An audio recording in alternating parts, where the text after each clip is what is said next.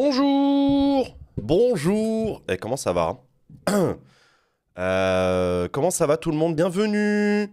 Installez-vous confortablement. Prenez une bière ou un café comme vous voulez, je juge pas.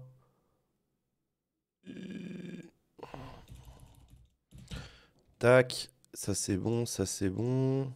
Ça ding dang dong. Ding dang dong, bidabidaboum. Hop, hop, hop.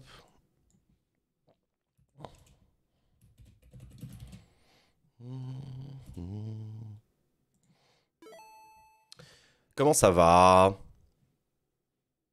Comment ça va les copains?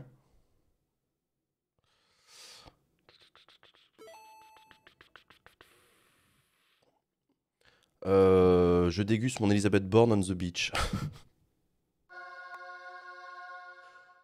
Merci Hazard. Merci beaucoup. En vrai, le télétravail, est-ce que c'est pas aussi pour se permettre d'une binouse? Ah bah si. Ah bah c'est écrit dans le code du travail. Hein. Quiconque travaille à la maison a le droit à une bière par heure. Ou par jour, je sais plus. Hop. Hop. Ça c'est bon. Excusez-moi, je suis en retard. Il est quelle heure? Il est 14h20. Voilà. Alors, au programme aujourd'hui, mesdames et messieurs, séance de questions d'actualité au gouvernement à l'Assemblée nationale à partir de 15h, ambiance réforme des retraites, livraison de chars à l'Ukraine, tout ça, on va en parler. Ce soir, à partir de 19h, je serai sur la chaîne Le Stream, qui reprend ses streams après un mois de pause pour la nouvelle saison, et je serai dans l'émission Le Récap. Voilà. Ça, c'est le programme de la journée.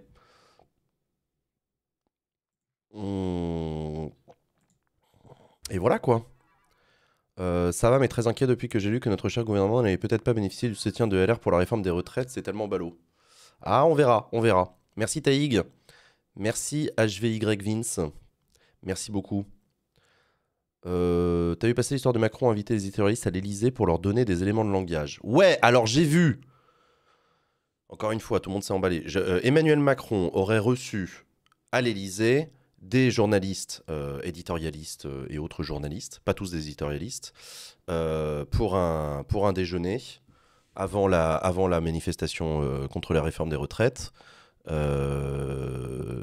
Et j'ai vu que du coup ça faisait beaucoup de réactions. Alors on peut en discuter pendant des heures.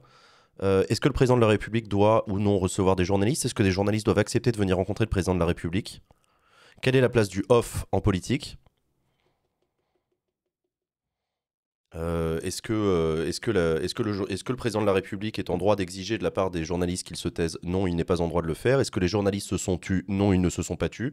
Dès le lendemain matin, on savait que Emmanuel Macron avait rencontré des journalistes. De toutes les façons, le président de la République rencontre tout le temps des journalistes. Ça fait partie du boulot. Ça fait partie du boulot des journalistes aussi que de rencontrer des personnalités politiques. Pas à l'occasion d'interviews, pas forcément, ou d'émissions. Ça peut être simplement pour des échanges. Voilà, c'était que du off. Ouais, c'était que du off. Pourquoi est-ce que ça serait un souci? Ça serait un souci dès lors qu'on estimerait qu'il y a une forme de... comment dire conflit d'intérêts ou de préséance, non, c'est pas le bon mot. Subordination? Où des journalistes viendraient... collusion, ouais voilà c'est ça, collusion. Où des journalistes viendraient prendre les éléments de langage auprès d'Emmanuel Macron. Je suis pas sûr que ce soit la bonne manière de présenter les choses. L'idée que les journalistes viendraient de manière obéissante prendre les éléments de langage. Je suis pas sûr qu'Emmanuel Macron considère que c'est à ça que ça sert ce dîner. Je suis pas sûr que les journalistes viennent dans cette optique-là. Des échanges, mais à table. Ah non, mais tous les jours. Les déjeuners presse, les petits déjeuners presse, les dîners presse, ça sert à ça. Ce sont des repas au cours duquel un responsable politique réunit des journalistes pour discuter, à bâton rompu, échanger, papoter, raconter. C'est à ça que ça sert. Et le président de la République le fait, les ministres le font, les députés le font, Jean-Luc Mélenchon le fait, tout le monde le fait.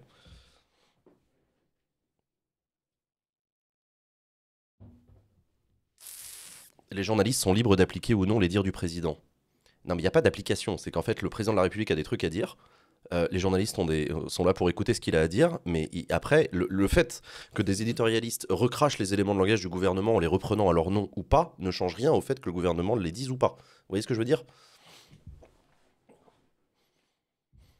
euh...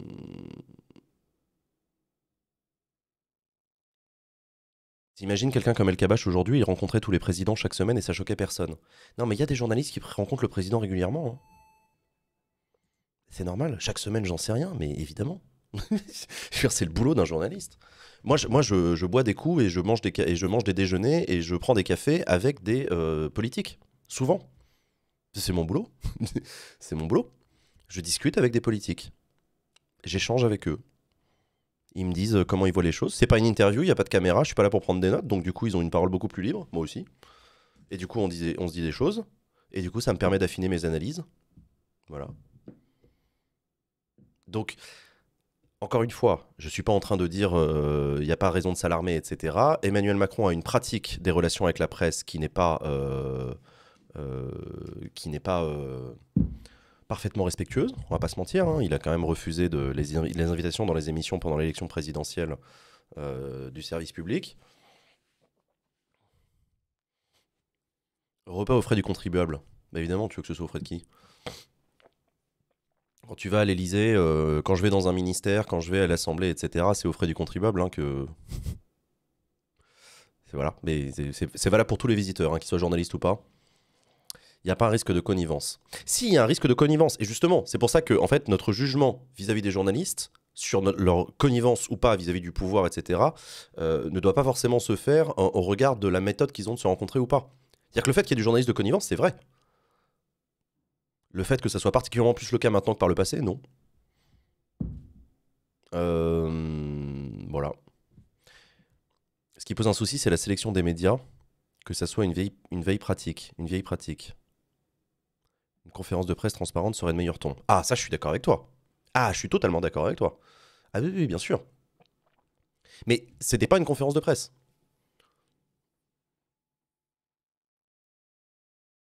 Hmm. Bientôt les 100 000. Incroyable. Je pense que c'est un non-sujet. Récupérer ça pour faire la haine de journalistes, c'est vraiment malveillant. Oui, mais ça, c'est classique.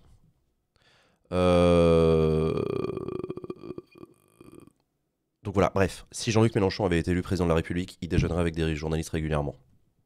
C'est normal. Ça fait partie du boulot. C'est comme ça. Les journalistes iraient rencontrer le président Mélenchon, déjeuneraient avec lui poseraient des questions, il aurait l'occasion de discuter, de dire des choses, etc. Et les journalistes s'en serviraient ou pas pour faire des éditoriaux dans les journaux, pour dire ce qu'ils pensent de la réforme du gouvernement ou pas, pour en dire du bien ou du mal. Voilà.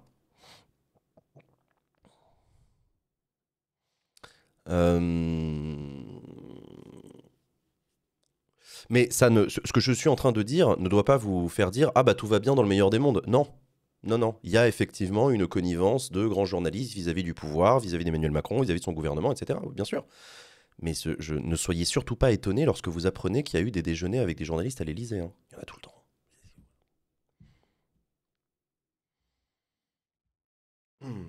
On dirait que tu t'adresses à un public uniquement de gauche en invoquant Méluche. Non, je dis ça parce que je sais qu'il y a beaucoup de mélenchonistes dans le chat. Par ailleurs, il se trouve que Jean-Luc Mélenchon et la France Insoumise ont un rapport particulier avec les médias. Et que je prends cet exemple pour faire comprendre. Mais c'est valable pour Marine Le Pen, hein. Moi, j'avais un copain qui était au service politique d'une grande rédaction parisienne. Il était journaliste chargé du suivi du Rassemblement national. Il déjeunait avec Marine Le Pen au restaurant une fois par mois. Voilà. Et ça ne dit rien de connivence, d'accord ou de désaccord, c'est juste qu'il bouffait avec elle. Elle acceptait, il acceptait aussi, parce qu'elle avait besoin de lui parler, parce qu'il avait besoin de lui poser des questions, voilà.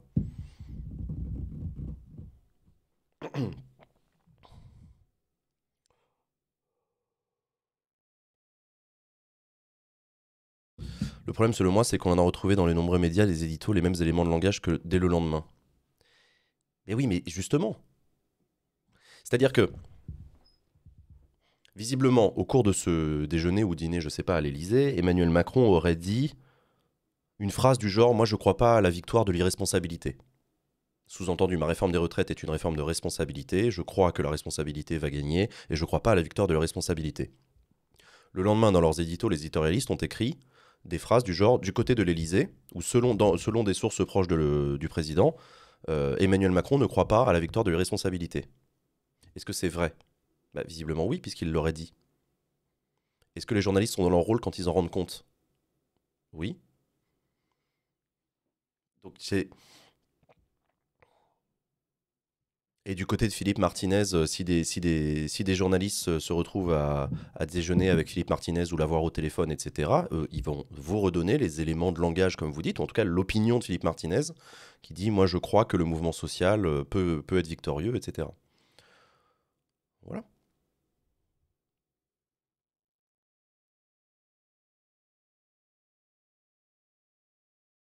Est-ce que c'est pas genre grave problématique que les journalistes rebalancent le discours sans mentionner que ça vient du huis clos avec le président? Alors ça justement, ça c'est le sujet du off, qui est un vrai sujet sur lequel j'ai pas de position arrêtée.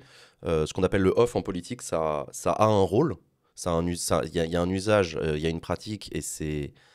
En fait, c'est pratique pour tout le monde, le off. C'est-à-dire que c'est pratique pour les journalistes et c'est pratique pour les politiques. Les politiques aiment bien le off parce qu'ils peuvent parler sans embâge, sans contrôler leurs paroles, comme ils le feraient quand il y a un micro, une caméra ou un stylo qui prend des notes. C'est normal. Vous comme moi, c'est pareil. Quand on a une caméra devant la tronche, on ne dit pas exactement la même chose de la même manière que s'il n'y avait pas de caméra, quand on est en petit comité entre potes, etc. Ou pas entre potes ou avec des gens, machin. Quand bien même on se doute que les gens vont tendre une oreille à ce qu'on est en train de dire et le recracher d'une manière ou d'une autre, ça sert à ça. Et les journalistes, le off, c'est pareil. C'est pratique pour eux parce que ça leur permet d'avoir une espèce de source beaucoup plus brute qu'une interview. T'as le président de la République, ou un ministre, ou un opposant, peu importe, qui dit un peu plus franchement ce qu'il pense. Avec des gros mots, avec des machins, etc. Donc en fait, tout le monde aime bien le off. C'est pratique pour tout le monde.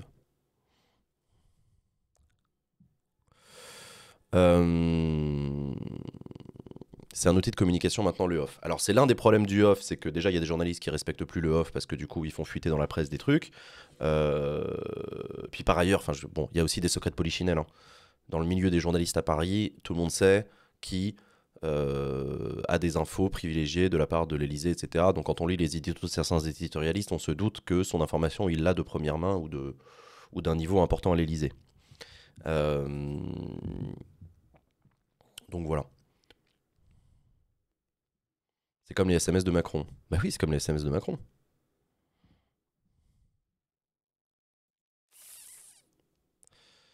Est-ce que c'est pratique pour le peuple en termes de débat démocratique et de transparence? Et bah ça, c'est une discussion qu'il faut avoir. Est-ce qu'il est préférable d'avoir des journalistes qui ont des infos de première main, ou est-ce qu'il est préférable de n'avoir qu'une communication maîtrisée? Mais c'est un vrai sujet, pour le coup, j'ai pas de réponse, hein. Est-ce qu'il est préférable de ne plus avoir de off, c'est-à-dire que les politiques ne s'exprimeront plus que de manière contrôlée et maîtrisée? Est-ce que c'est dans l'intérêt de la presse et de sa liberté? Est-ce que c'est dans l'intérêt des citoyens et du débat public pour son information? C'est une question. Je sais pas.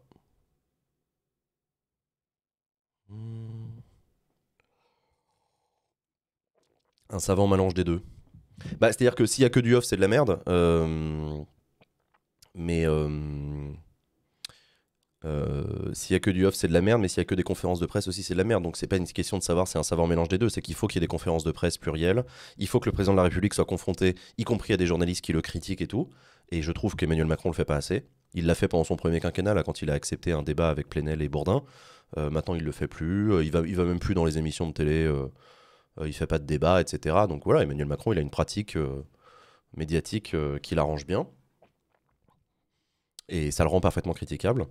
Mais ça retire rien à ce que je dis sur le off, quoi.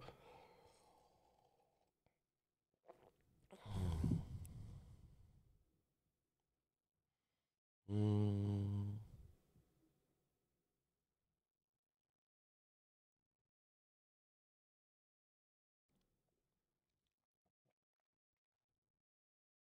Le off est un moyen de manipulation par nature. Tu peux utiliser le mot manipulation si tu le préfères, si tu veux. Si tu penses que dès qu'un politique s'adresse à quelqu'un, il essaye de le manipuler, alors oui, tout est manipulation. Mais les journalistes discutent avec les politiques. Et moi aussi. Je discute avec des politiques. Et c'est pas sourcé. Bah non, c'est pas sourcé, mais ça fait partie de la règle du off. Parfois, il y a des analyses que je vous propose en vous disant du côté de telle partie, ça m'étonnerait qu'il soit chaud, etc. Ce qui nourrit le fait que je vous dis ça, c'est en partie des discussions que j'ai eues en off avec des politiques de ce parti. Vous voyez? Euh, hmm.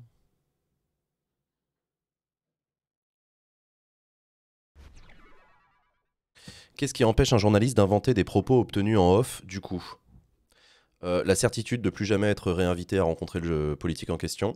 La probable certitude de se faire finalement virer de sa rédac le jour où son rédacteur en chef découvrira qu'en fait il a inventé des trucs. Voilà. Après, tu fais ce que tu veux, hein, c'est ta carrière de journaliste, mais si tu te mets à si tu te mets à inventer des trucs dans tes articles, ta carrière va pas durer très longtemps. Mm, mm, mm, mm.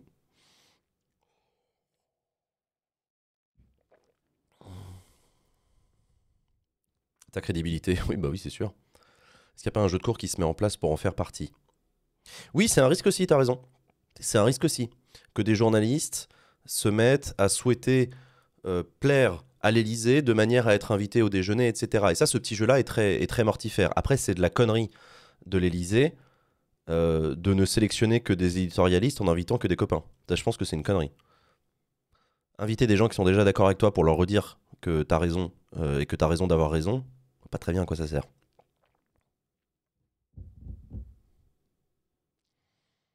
Euh, mais ça dépend des pratiques du président. Je me souviens que Nicolas Sarkozy, il échangeait aussi avec des journalistes de gauche. Hollande, il répondait au téléphone, il envoyait des textos à des journalistes aussi du Figaro, ça lui arrivait de temps en temps, etc. Est-ce que Macron le fait? Je sais pas, j'ai pas le détail.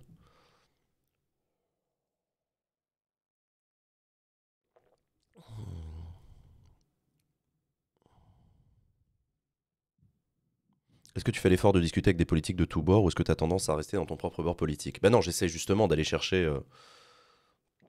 des sources et des gens dans tous les bords pour essayer de comprendre. Ou alors je discute avec des journalistes qui, eux, ont des infos, etc. Vous savez, les journalistes, entre eux, ils parlent beaucoup. Hein. Ouh là là, qu'est-ce que ça parle, un journaliste? Ça piapiate comme ça pendant des heures. Et j'ai rencontré machin, et il m'a dit ça, et tu sais, j'ai vu truc, il m'a dit ça, et puis machin, il a interviewé truc qui lui a dit ça, et machin et tout.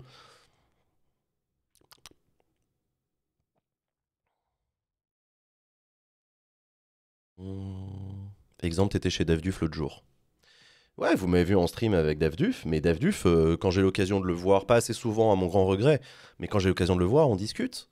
Lui, il a plein d'expériences journalistiques, il a plein de trucs à me dire, il a aussi une analyse sur l'actualité, il est spécialisé police, justice, etc. Donc on échange nos points de vue, on regarde un peu, et puis lui, il me donne des trucs, enfin, il me donne des trucs, il me donne ses analyses à lui, je lui donne les miennes, ça nous nourrit mutuellement. Voilà.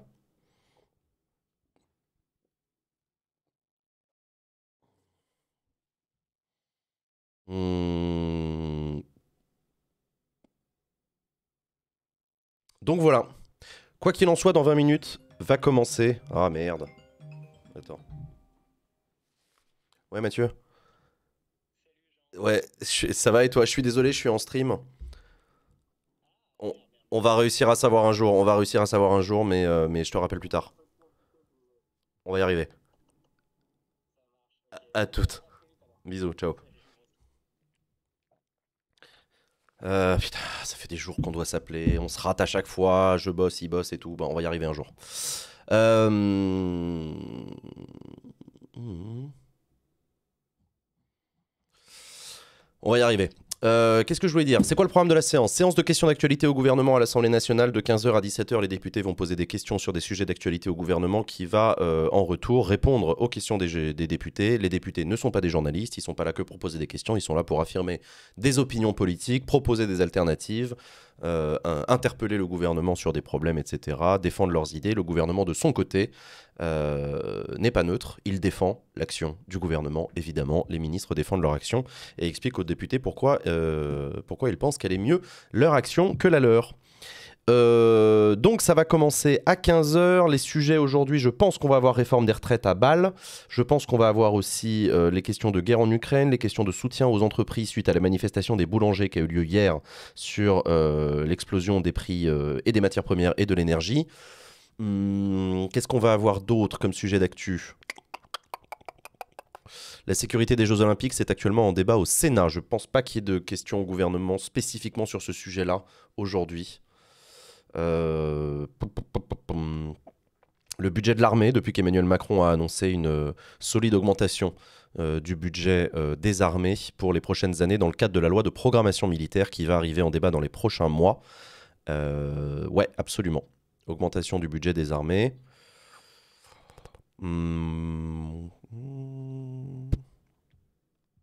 Tony Estanguet est dans Popcorn demain, ce qui fera probablement l'occasion d'une question au gouvernement. Non, je déconne, j'en sais rien. Est-ce qu'ils peuvent choisir leur question au dernier moment, c'est-à-dire le jour même? Ils choisissent quand ils veulent. Ils sont libres, ils font ce qu'ils veulent.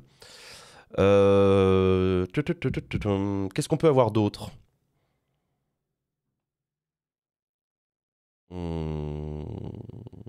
L'accès handicapé à l'Assemblée nationale, un député de NUPES a maintenant accès à l'hémicycle en fauteuil roulant.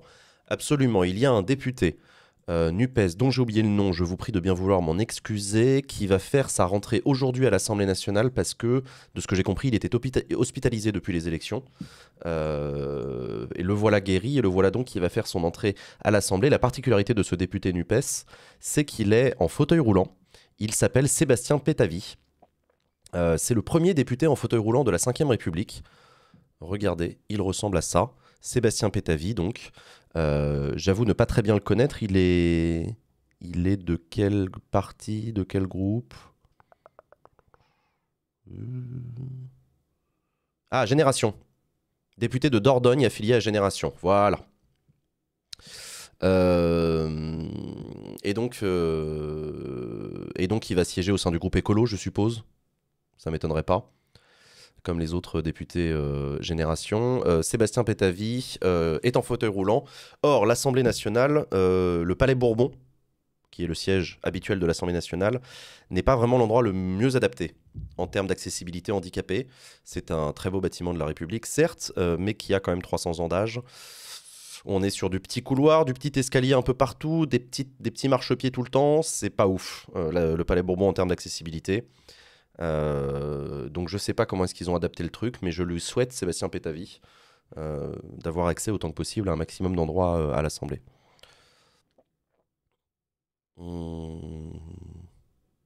Est-ce que le plateau de Massiet est accessible? Ouais, le plateau de Massiet, il est de plein pied. Il est de plein pied, il n'y a pas d'étage, il n'y a pas d'escalier, il n'y a pas de marche.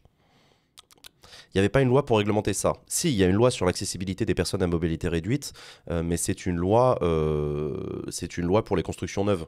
Il y a des rénovations obligatoires de bâtiments.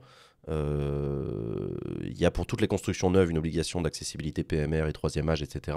Mais pour les bâtiments les plus anciens, on va pas péter les escaliers de Versailles pour foutre des ascenseurs dedans. Mais il y a des obligations de créer des adaptations autant que possible et tout. C'est très compliqué. Hein. C'est très compliqué. On ne peut pas tout rendre accessible aussi facilement qu'on le voudrait. Donc voilà.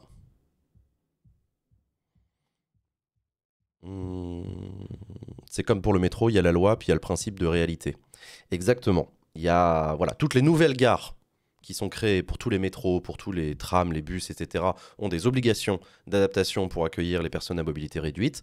Les gares qui ont été creusées il y a un siècle, vous vous doutez bien que c'est pas évident. On peut pas toujours mettre un ascenseur à côté de l'escalier ou un escalator, etc. Et donc et le métro parisien, il a un siècle d'âge. Et il y a des couloirs très étroits, il y a des petits escaliers dans des trottoirs très étroits et tout. C'est pas toujours facile. Mais il y a des programmes d'adaptation, des budgets d'investissement à long terme et tout, donc ça prend du temps.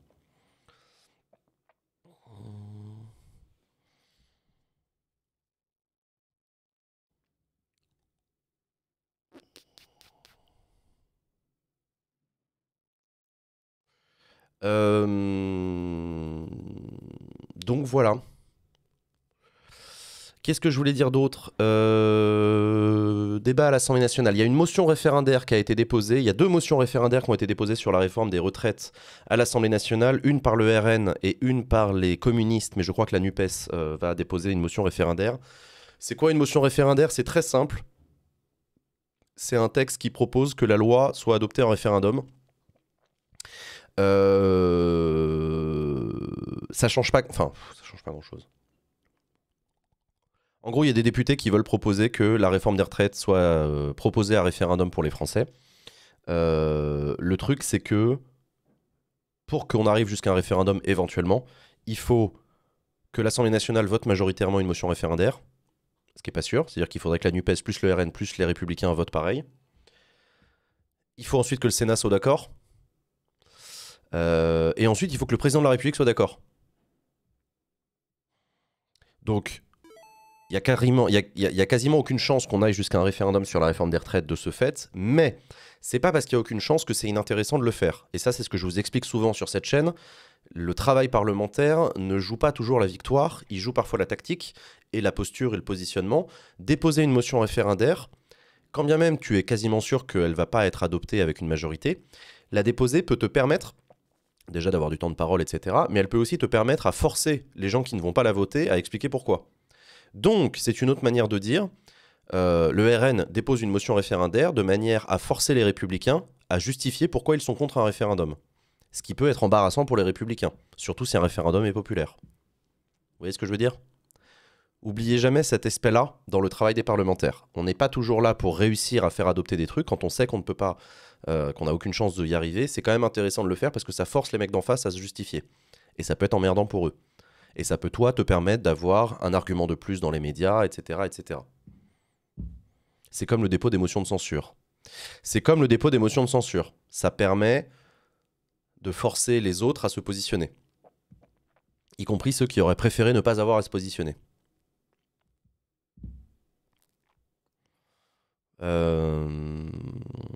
Si les Républicains, le RN et la NUPES signent la mention, ça va mettre Macron dans une mauvaise posture. Ça peut forcer Macron à être le seul à refuser un référendum. Il y a peu de chances que les Républicains votent une motion référendaire. Il y a très peu de chances que les Républicains votent une motion référendaire. Parce qu'ils sont pour la réforme et qu'ils savent très bien que la majorité des Français risquent de voter non.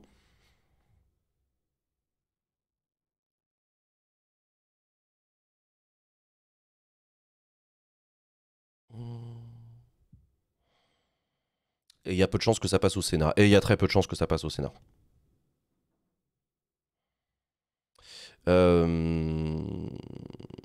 Belle hypocrisie démocratique. Non. Non. Non. Faut pas avoir de l'hypocrisie dans la tactique des autres. Hein.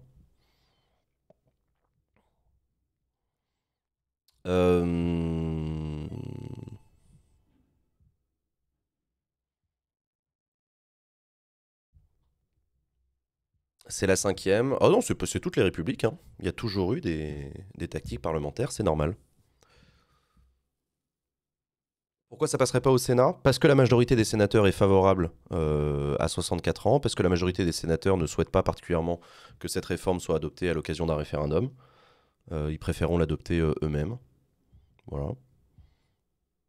La pratique référendaire, c'est pas méga à la mode chez les républicains. Bon, ça dépend pourquoi. Ça dépend pourquoi.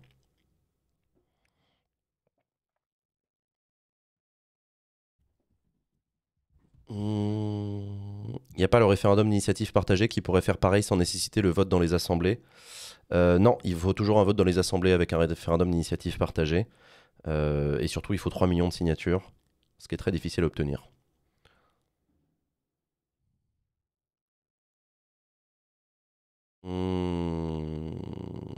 Quand est-ce que les sénateurs sont élus d'ailleurs? Ils sont élus tous les 6 ans. La prochaine élection a lieu en septembre prochain.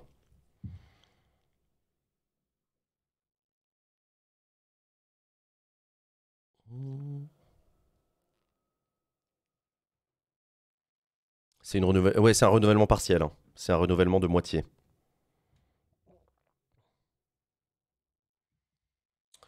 Donc voilà. Est-ce qu'il y a d'autres sujets qui vont être adoptés cet après-midi d'après vous? Je sais pas. Qu'est-ce qu'on va avoir à l'Assemblée nationale? Il y a eu les auditions ce matin en commission des affaires sociales, je crois, du ministre Olivier Dussopt sur la réforme des retraites. Donc on est au début du travail sur le sujet à l'Assemblée nationale.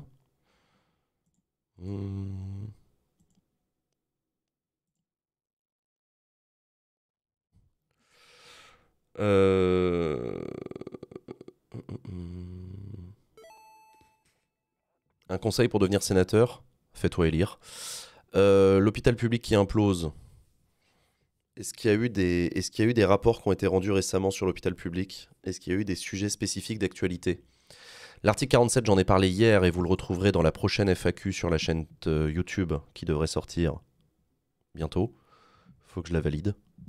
Elle est validée, Pemf, hein. Mais il faut changer le titre. On va trouver.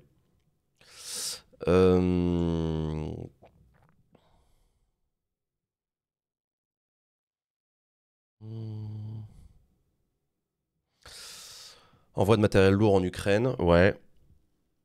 Ouais, les envois de chars en Ukraine, les discussions avec l'Allemagne, il y a eu le traité de Versailles qui a été... Enfin, les accords de Versailles, pardon. Dont on a fêté l'anniversaire, l'amitié franco-allemande, le couple franco-allemand, tout ça, et surtout les Allemands qui se sont dit prêts à livrer des chars lourds Léopard 2 à l'Ukraine, ou plutôt à autoriser la Pologne à le faire.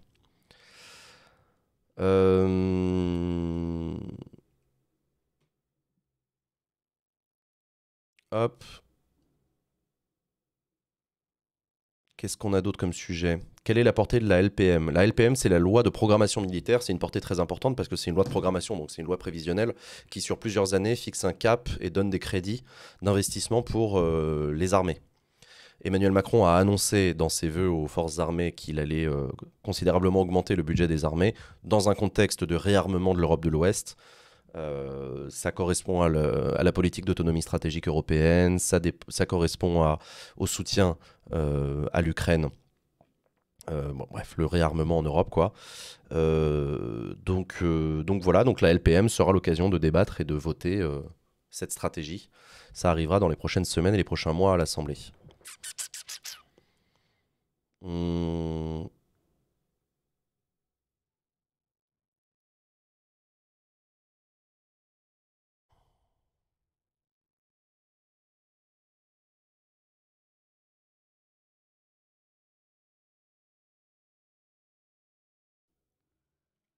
Un des ministres ukrainiens a été viré car il est parti 10 jours en vacances en Espagne. Ça pourrait inspirer le gouvernement français.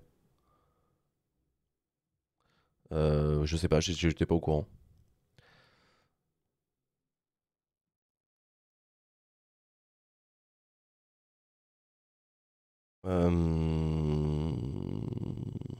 C'est pas x2 du budget de la défense? Non, c'est pas x2. C'est une grosse augmentation, mais c'est pas x2. Je sais plus combien c'est d'ailleurs.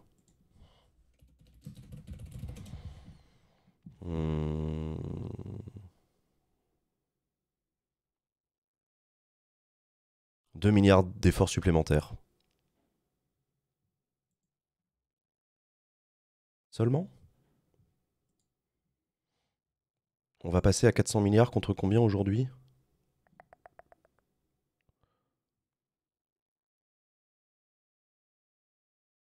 On était à 300 milliards en fait, sur la LPM de 2019-2025.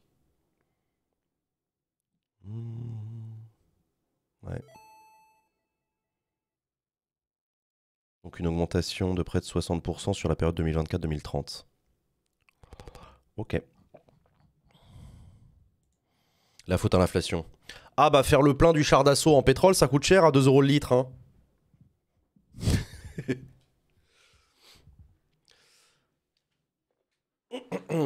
Ils le prennent où la thune du coup, sur le budget de l'État?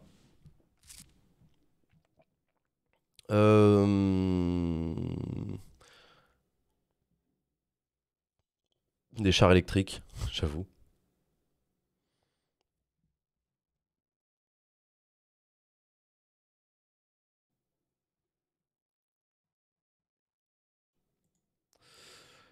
Ces critères, un Charles Leclerc. Ah, est-ce que les Charles Leclerc ont le droit de rouler dans les zones à faible émission, les ZFE? Ça fait longtemps que j'ai pas vu un Charles Leclerc essayer de se garer dans le Marais à Paris. Je sais pas. Charles Leclerc, oui. Oui, Charles Leclerc, lui, il a le droit de se garer, oui. Oui. Les Charles Leclerc, je suis pas sûr.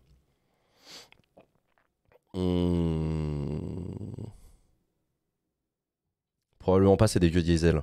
Ah. Mais c'est des véhicules de collection, du coup.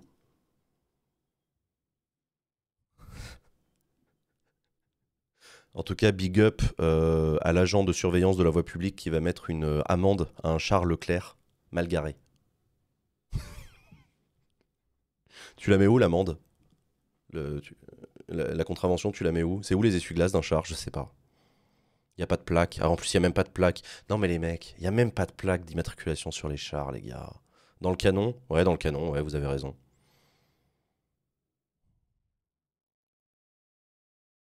Hidalgo râle le 14 juillet pour ses pavés. Non, alors en l'occurrence, les chars ne roulent pas sur les pavés des Champs-Élysées le 14 juillet, justement pour pas les défoncer. Ça pèse quand même très très lourd un char. Du coup, ils sont sur des remorques.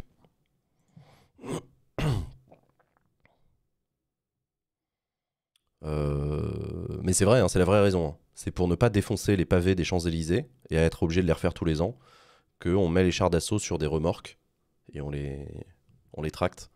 Je crois que c'est la même raison pour laquelle on ne fait pas défiler de corvettes de la Marine nationale sur les Champs-Élysées et de sous-marins nucléaires sur les Champs-Élysées le 14 juillet. Une vague histoire de gabarit ou de ça abîmerait les pavés. J'ai pas bien compris, mais c'est dommage. C'est dommage. Et les porte-avions, ouais, pareil. Le Charles de Gaulle ne défile pas le 14 juillet sur les Champs-Élysées et c'est vraiment dommage. Tout ça pour préserver des vieux pavés. Je veux dire, il y a un moment, soit on est fier de nos armées, soit on l'est pas. Hein. C'est que c'est d'histoire. Tu préfères un pavé plutôt que le Charles de Gaulle? Non. Bon, bah alors.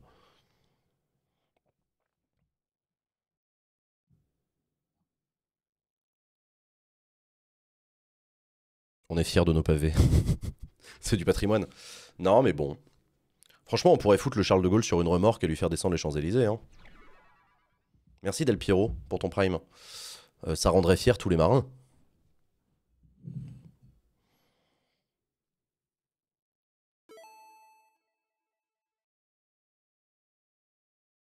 Hmm. Le pauvre, il se sent tout seul à pas défiler. Mais grave, moi je trouve ça trop injuste pour la marine. T'imagines la marine? T'as tous les copains de l'armée de l'air, de l'armée de terre, etc., qui sont en train de défiler sous les yeux des caméras. Et eux, ils sont à côté au port, là, en train de passer le balai sur le pont. En disant, ouais, vas-y, comme d'habitude, chaque année. Eux, ils ont le droit aux honneurs et nous, on n'a rien. Niquez-vous. C'est dégueulasse.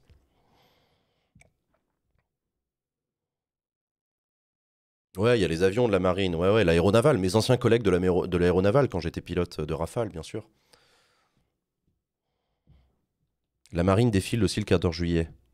Mais ouais, mais ils les font défiler à pied, c'est humiliant. Je suis pas d'accord, moi. Faudrait les foutre dans des zodiacs. Tu mets le zodiac sur une remorque et tu descends le. C'est vrai ça, il y a les avions qui volent, il y a les mecs à pied, à cheval, en char d'assaut, en camion, tout ça. Et les marins, on les met à pied, c'est humiliant. Faut les mettre sur la Seine. Ah ouais, mais pareil, je suis d'accord, faut les mettre sur la Seine.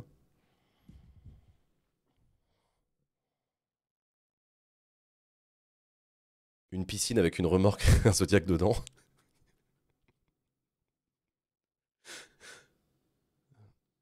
En pédalo. Non, mais voilà, on trouve une solution. Mais moi, je trouve qu'on rend pas assez honneur à nos marins. Ou alors, une année sur deux, on fait le défilé du 14 juillet dans l'eau.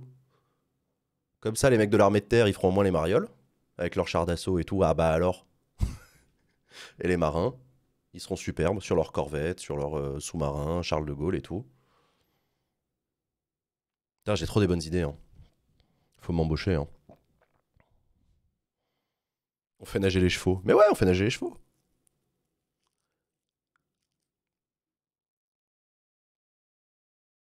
On met les chars sur les bateaux. Ouais, mais non, mais t'as raison, on met les chars sur les bateaux. Comme ça crée des liens entre les armées. Putain, mais j'ai trop des idées là. Tu fous des chars sur le pont du Charles de Gaulle, comme ça, hop là, puis tu fais le défilé. Avec les chars qui bougent la tourelle, comme ça, pour faire coucou à la foule. Putain, j'ai trop d'idées. Mais on n'aime pas la réussite dans ce pays, donc personne m'écoute, enfin bref. Voilà. Bonjour, si vous nous rejoignez, en tout cas, soyez les bienvenus, abonnez-vous, faites des dons à Backseat, on est bientôt à 100 000 balles. Hop là. Merci à vous pour vos dons qui financent la production de l'émission Backseat. C'est grâce à vous. On va suivre du coup dans moins d'une minute la séance de questions d'actualité au gouvernement à l'Assemblée nationale. Va y avoir de l'ambiance, peut-être, je sais pas. C'est pas sûr. C'est pas sûr. On verra.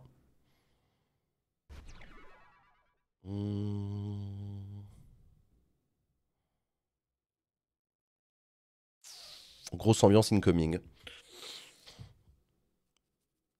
Je sais pas. Ça va parler de quoi? Peut-être des retraites. Peut-être les retraites, oui, puisque c'est la première séance de questions d'actualité au gouvernement depuis la mobilisation de la fin de la semaine dernière, entre la mobilisation intersyndicale jeudi et la manifestation des jeunes, enfin à l'appel des organisations de jeunesse le samedi.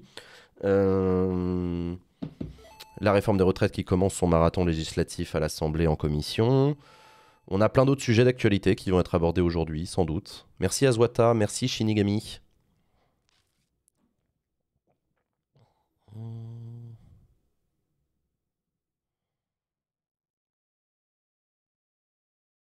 Ils vont probablement remettre une couche sur le repas des journalistes. Bah non, je pense pas, parce que ça concerne pas le gouvernement.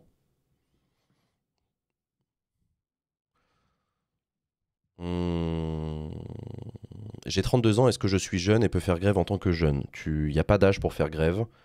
La grève est une cessation du travail dans un but de revendication. Donc il n'y a pas une question d'âge. Avec le rapport sur l'égalité femmes-hommes dans la réforme des retraites, c'est pas très propice à une bonne ambiance. Il y aura probablement des questions sur le sujet, effectivement. Le sort des femmes et leurs cotisations. J'ai vu que Éric Ciotti... Non, c'est pas Éric Ciotti, c'est... Il y a des députés LR qui se sont emparés du sujet en disant qu'il allait falloir aussi corriger les inégalités femmes-hommes dans la réforme des retraites, notamment sur les trimestres de grossesse. Ce sweat est magnifique, vous avez vu? Vous pouvez l'acheter, et si vous l'achetez, non seulement vous recevez un sweat, mais en plus vous participez au financement de Massiet à hauteur de 30 €.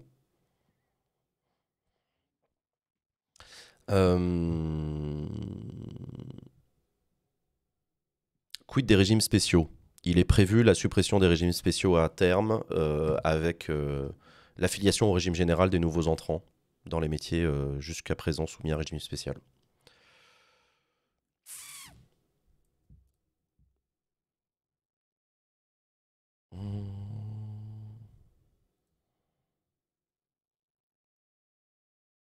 En Ukraine, certains ministres ont démissionné pour corruption. Ouais, mais je vois pas très bien pourquoi est-ce que les ministres français seraient interrogés sur ce sujet. Toujours pareil, hein, la séance des questions au gouvernement, c'est des séances des questions au gouvernement français sur des responsabilités, enfin sur des sujets qui concernent le gouvernement français. On peut pas leur demander des trucs qui relèvent pas de leur responsabilité ou que le gouvernement peut pas y faire grand-chose ou que ça change pas trop la donne. Si ça change la donne, si, mais bon.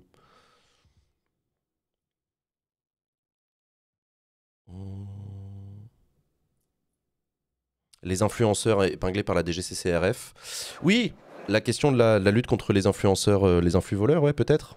Alors, j'ai l'impression que la séance va bientôt commencer. On a l'image qui commence à arriver, on voit la présidente Hellbram Pivet. Voilà, on est en plein écran, incroyable. C'est parti pour la séance de questions d'actualité au gouvernement. Bougez pas, je vais essayer de vous trouver une meilleure image sans overlay.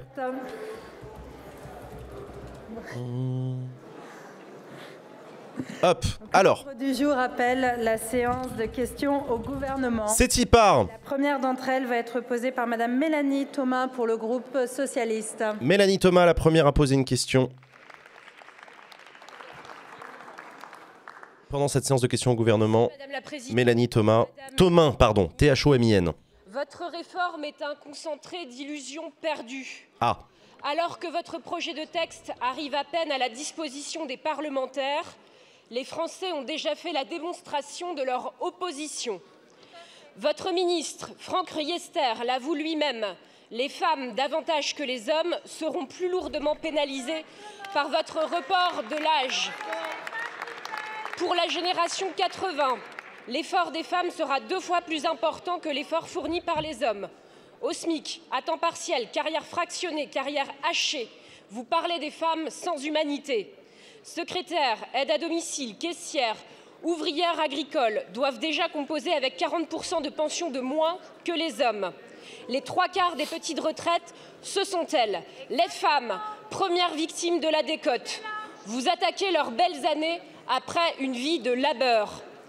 Alors, votre revalorisation à 1 200 € brut, exclusivement pour les carrières complètes. Quelle tromperie!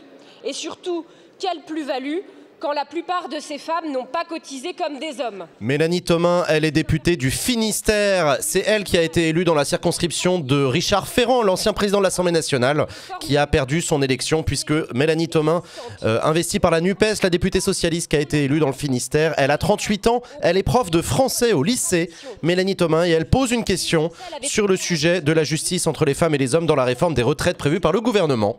Pas de majorité absolue pour mener à pas forcer cette réforme. Madame la Première ministre, considérant ces écueils majeurs pour la défense des femmes des catégories moyennes et populaires, quand votre gouvernement compte-t-il retirer cette réforme ? Voilà, la question est provocante, elle a le mérite d'être claire. Quand retirez-vous cette réforme? On écoute la Première ministre Elisabeth Borne qui souhaite répondre en personne pour défendre sa réforme. On écoute Elisabeth Borne. Madame la députée Mélanie Thomain, je ne peux pas laisser dire que notre projet ne protégerait pas les femmes. Au contraire,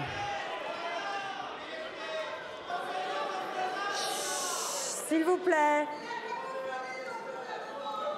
Ça crie très fort sur les bancs de la NUPES, alors que Elisabeth Borne n'a pas encore donné d'argument. Oh, laissez-la parler. Alors. Et oh. Fermez-la en fait. Alors, s'il vous plaît, mes chers collègues, c'est une séance de questions au gouvernement. Madame Thomain a posé une question. J'attends la réponse du gouvernement. Donc, écoutez-la, s'il vous plaît. Déjà, quand on est féministe, on coupe pas la parole à une femme. Réduisons les inégalités inacceptables entre les femmes et les hommes au moment de la retraite. Nous protégeons les femmes qui ont des carrières incomplètes et hachées. Les femmes qui ont commencé à travailler tôt, les femmes qui ont des petites pensions. Les femmes seront les premières bénéficiaires de la revalorisation. Les femmes seront les premières bénéficiaires de la revalorisation des petites pensions. Elles sont aujourd'hui plus nombreuses à avoir cotisé avec des revenus modestes. Salut les viewers de Nota Bene, bonjour à vous, bienvenue. Je m'appelle Jean Massiet, je parle d'actualité politique. On est en train de suivre la séance des questions d'actualité au gouvernement. C'est en direct, ça vient de commencer. Elisabeth Borne est en train de défendre sa réforme des retraites en expliquant en quoi, selon elle, ça réduit les inégalités entre les femmes et les hommes. Et pendant ce temps-là, les députés de gauche qui gueulent et qui empêchent la Première ministre de parler. S'il vous plaît. C'est Sophia Chikirou que vous voyez ici en bleu, proche de Jean-Luc Mélenchon, qui gueule très fort. Notre projet bénéficie, là encore, davantage aux femmes. L'augmentation moyenne des petites pensions sera 2 fois plus élevée pour elles que pour les hommes. Par ailleurs, nous prendrons désormais en compte pour le calcul des droits les trimestres en congé parental. C'est vrai à la fois pour la retraite minimale, mais aussi pour l'intégration dans le dispositif dit de carrière longue. Ainsi, les femmes qui ont commencé à travailler tôt seront mieux protégées. Enfin, 20% des femmes doivent travailler jusqu'à 67 ans pour bénéficier d'une retraite à taux plein. Malgré la hausse de l'âge légal, nous maintenons à 67 ans l'âge de départ à taux plein. Pour les femmes qui ont connu des interruptions de carrière souvent subies, l'âge de départ ne changera donc pas. Ça a l'air de faire marrer Sandrine Rousseau, alors que Elisabeth Borne annonce qu'à l'intérieur de la réforme des retraites, il y aura bien une compensation. Enfin, en tout cas, il sera tenu compte des trimestres de congé maternité. C'est pourquoi nous demandons à celles et ceux qui le peuvent de travailler progressivement plus longtemps, y compris des femmes qui ont eu des carrières complètes. Cependant, les femmes continueront à partir plus tôt que les hommes. J'ajoute que les femmes bénéficieront de meilleures pensions. De fait, la réforme contribuera à réduire l'écart de pension entre les hommes et les femmes. Je le redis, nous avons veillé avec le ministre Olivier Dussopt en construisant ce projet à protéger les plus fragiles, les plus modestes, y compris les femmes. Mais Madame la députée, au-delà de ce faux procès, j'espère que les débats dans l'hémicycle nous permettront de continuer à enrichir le projet. Alors ça, c'est pas certain, puisque la NUPES semble, en tout cas certains députés de la NUPES semblent se diriger vers une stratégie d'obstruction parlementaire en faisant du flou d'amendements. On écoute Madame Thomin qui répond. Nous savons bien que vos mesures ne s'appliqueront qu'à une minorité de femmes. Partout en France, elles sont mobilisées. Je vous remercie. Je sais pas si c'est une minorité... La parole est à Madame Lise Magnier. Mais je sais pas non plus si c'est suffisant comme compensation. Allez, on continue avec la question suivante. Lise Magnier. La question s'adresse à Monsieur le ministre de l'Agriculture et de la Souveraineté alimentaire. Monsieur le ministre, un vent glacial d'inquiétude et de désarroi souffle sur nos plaines agricoles depuis la semaine dernière. À quelques semaines seulement des semis de betteraves, les 24 000 planteurs et l'ensemble des salariés de la filière betteravière, tous des emplois situés dans notre ruralité, ont appris avec stupeur la décision de la Cour de justice de l'Union européenne d'interdire totalement l'utilisation des néonicotinoïdes. Lors de la campagne de 2020, la première campagne sans néonicotinoïdes, la production dans mon département, la Marne, avait baissé de plus de 25%. D'autres départements avaient connu une baisse de plus de 60%. En tout, 40% des planteurs avaient connu une baisse de plus de 30% de leur production. Aujourd'hui, les planteurs refusent catégoriquement de revivre un tel traumatisme. Les industriels s'inquiètent clairement pour leurs outils en cas de baisse massive des surfaces et des rendements. Les filières connexes, le bioéthanol ou aussi la luzerne pourraient subir à court terme des répercussions tout aussi majeures. Lise Magnier, elle est députée de la Marne, du côté de Reims et de Châlons-en-Champagne. Elle a 38 ans. Elle a été collaboratrice parlementaire de Benoît Apparu. C'était l'ancien ministre du Logement. Je ne sais pas s'il a été ministre de l'Agriculture, je ne suis pas sûr. Lise Magnier, elle siège au sein du groupe Horizon. Le groupe Horizon, c'est le groupe des députés proches d'Édouard Philippe. Elle soutient le gouvernement et Emmanuel Macron. Lise Magnier, elle pose quand même une question sur l'interdiction prochaine des néonicotinoïdes, notamment pour les agriculteurs qui font de la betterave. C'est un gros sujet, notamment la betterave sucrière. Notre souveraineté alimentaire et notre souveraineté industrielle. Ma question est donc double, Monsieur le Ministre. À très court terme d'abord, afin de rassurer l'ensemble de la filière, pouvez-vous nous assurer qu'ils seront entièrement indemnisés des potentielles pertes liées à la jaunisse? Pouvez-vous aussi nous confirmer qu'à l'échelle européenne, aucune distorsion de concurrence ne sera possible? Et Benoît Apparu, il était surtout maire de Châlons-en-Champagne et c'est l'un des coins en France où on produit le plus de betteraves. Voilà pourquoi Lise Magnier est inquiète. Il y a beaucoup dans sa circonscription de gens qui font de la betterave et qui sont inquiets. Merci de votre question qui me permet. On écoute Marc Fesneau, ministre de l'Agriculture. Par rapport à la décision de la Cour de justice de l'Union européenne qui a décidé d'interdire purement et simplement l'utilisation en enrobage des néonicotinoïdes et avec une application... Les néonicotinoïdes, c'est un certain type de pesticide qui tue les petits pucerons. Les néonicotinoïdes, c'était d'ailleurs le sens de la loi que vous avez votée, qui permettait de déroger, mais qui dans le même temps essayait de trouver des solutions alternatives. La difficulté dans laquelle on se trouve, c'est qu'effectivement au milieu de cette campagne, c'est pour ça d'ailleurs que nous avions demandé une troisième dérogation, nous nous apprêtions à expérimenter plus avant encore un certain nombre de solutions qui commencent à être sur la table mais qui ne sont pas abouties. Et le problème, c'est que les abeilles aussi, ça leur fait du mal. Effectivement, c'est pas pour le plaisir de tuer des abeilles qu'on l'utilise. Vis-à-vis des planteurs, c'est d'abord à court terme de leur garantir que sur 2023, en cas d'apparition de jaunisse, ils puissent être couverts intégralement des pertes qu'ils pourraient avoir du fait de l'apparition par les pucerons de la jaunisse. Deuxième élément, c'est de faire en sorte que nous rassurions aussi, vous l'avez raison, les industriels, parce qu'il y a un certain nombre d'industriels qui ont besoin de betteraves pour faire tourner et qui ont produit des investissements importants. Donc nous allons y travailler pour faire en sorte qu'on soit au rendez-vous de cet élément-là. Troisième élément, la recherche et l'innovation, qu'il nous faut accélérer à la fois avec le programme tel qu'il avait été lancé et par ailleurs avec des dispositions, y compris phytosanitaires, qui sont existantes et utilisables aujourd'hui et avec des itinéraires tactiques qui leur permettent de répondre. La démagogie, ça serait de dire... Il ne faut pas respecter le droit européen. D'ailleurs, ce n'est pas ce que vous avez dit. Le droit européen, il s'impose à nous et parfois, il nous a bien protégés dans un certain nombre de domaines. La démagogie, notamment l'agriculture. Il y a d'autres voies possibles. Et la responsabilité, c'est de dire ce que nous faisons, ce que nous allons faire pour sauver la filière, parce que nous avons besoin de cette filière, vous l'avez dit, pour le sucre, pour l'éthanol, pour un certain nombre des éléments. Et donc, c'est bien ça qui massivement sera déployé par le gouvernement pour faire en sorte de donner à court terme et à moyen et long terme de la visibilité enfin à cette filière. Marc Fesneau qui défend donc l'adaptation au droit européen. La France qui va se mettre en conformité et en même temps l'accompagnement des agriculteurs concernés. Allez, on continue avec Florian Chauche pour la France Insoumise. À la Première ministre, Madame Elisabeth Borne.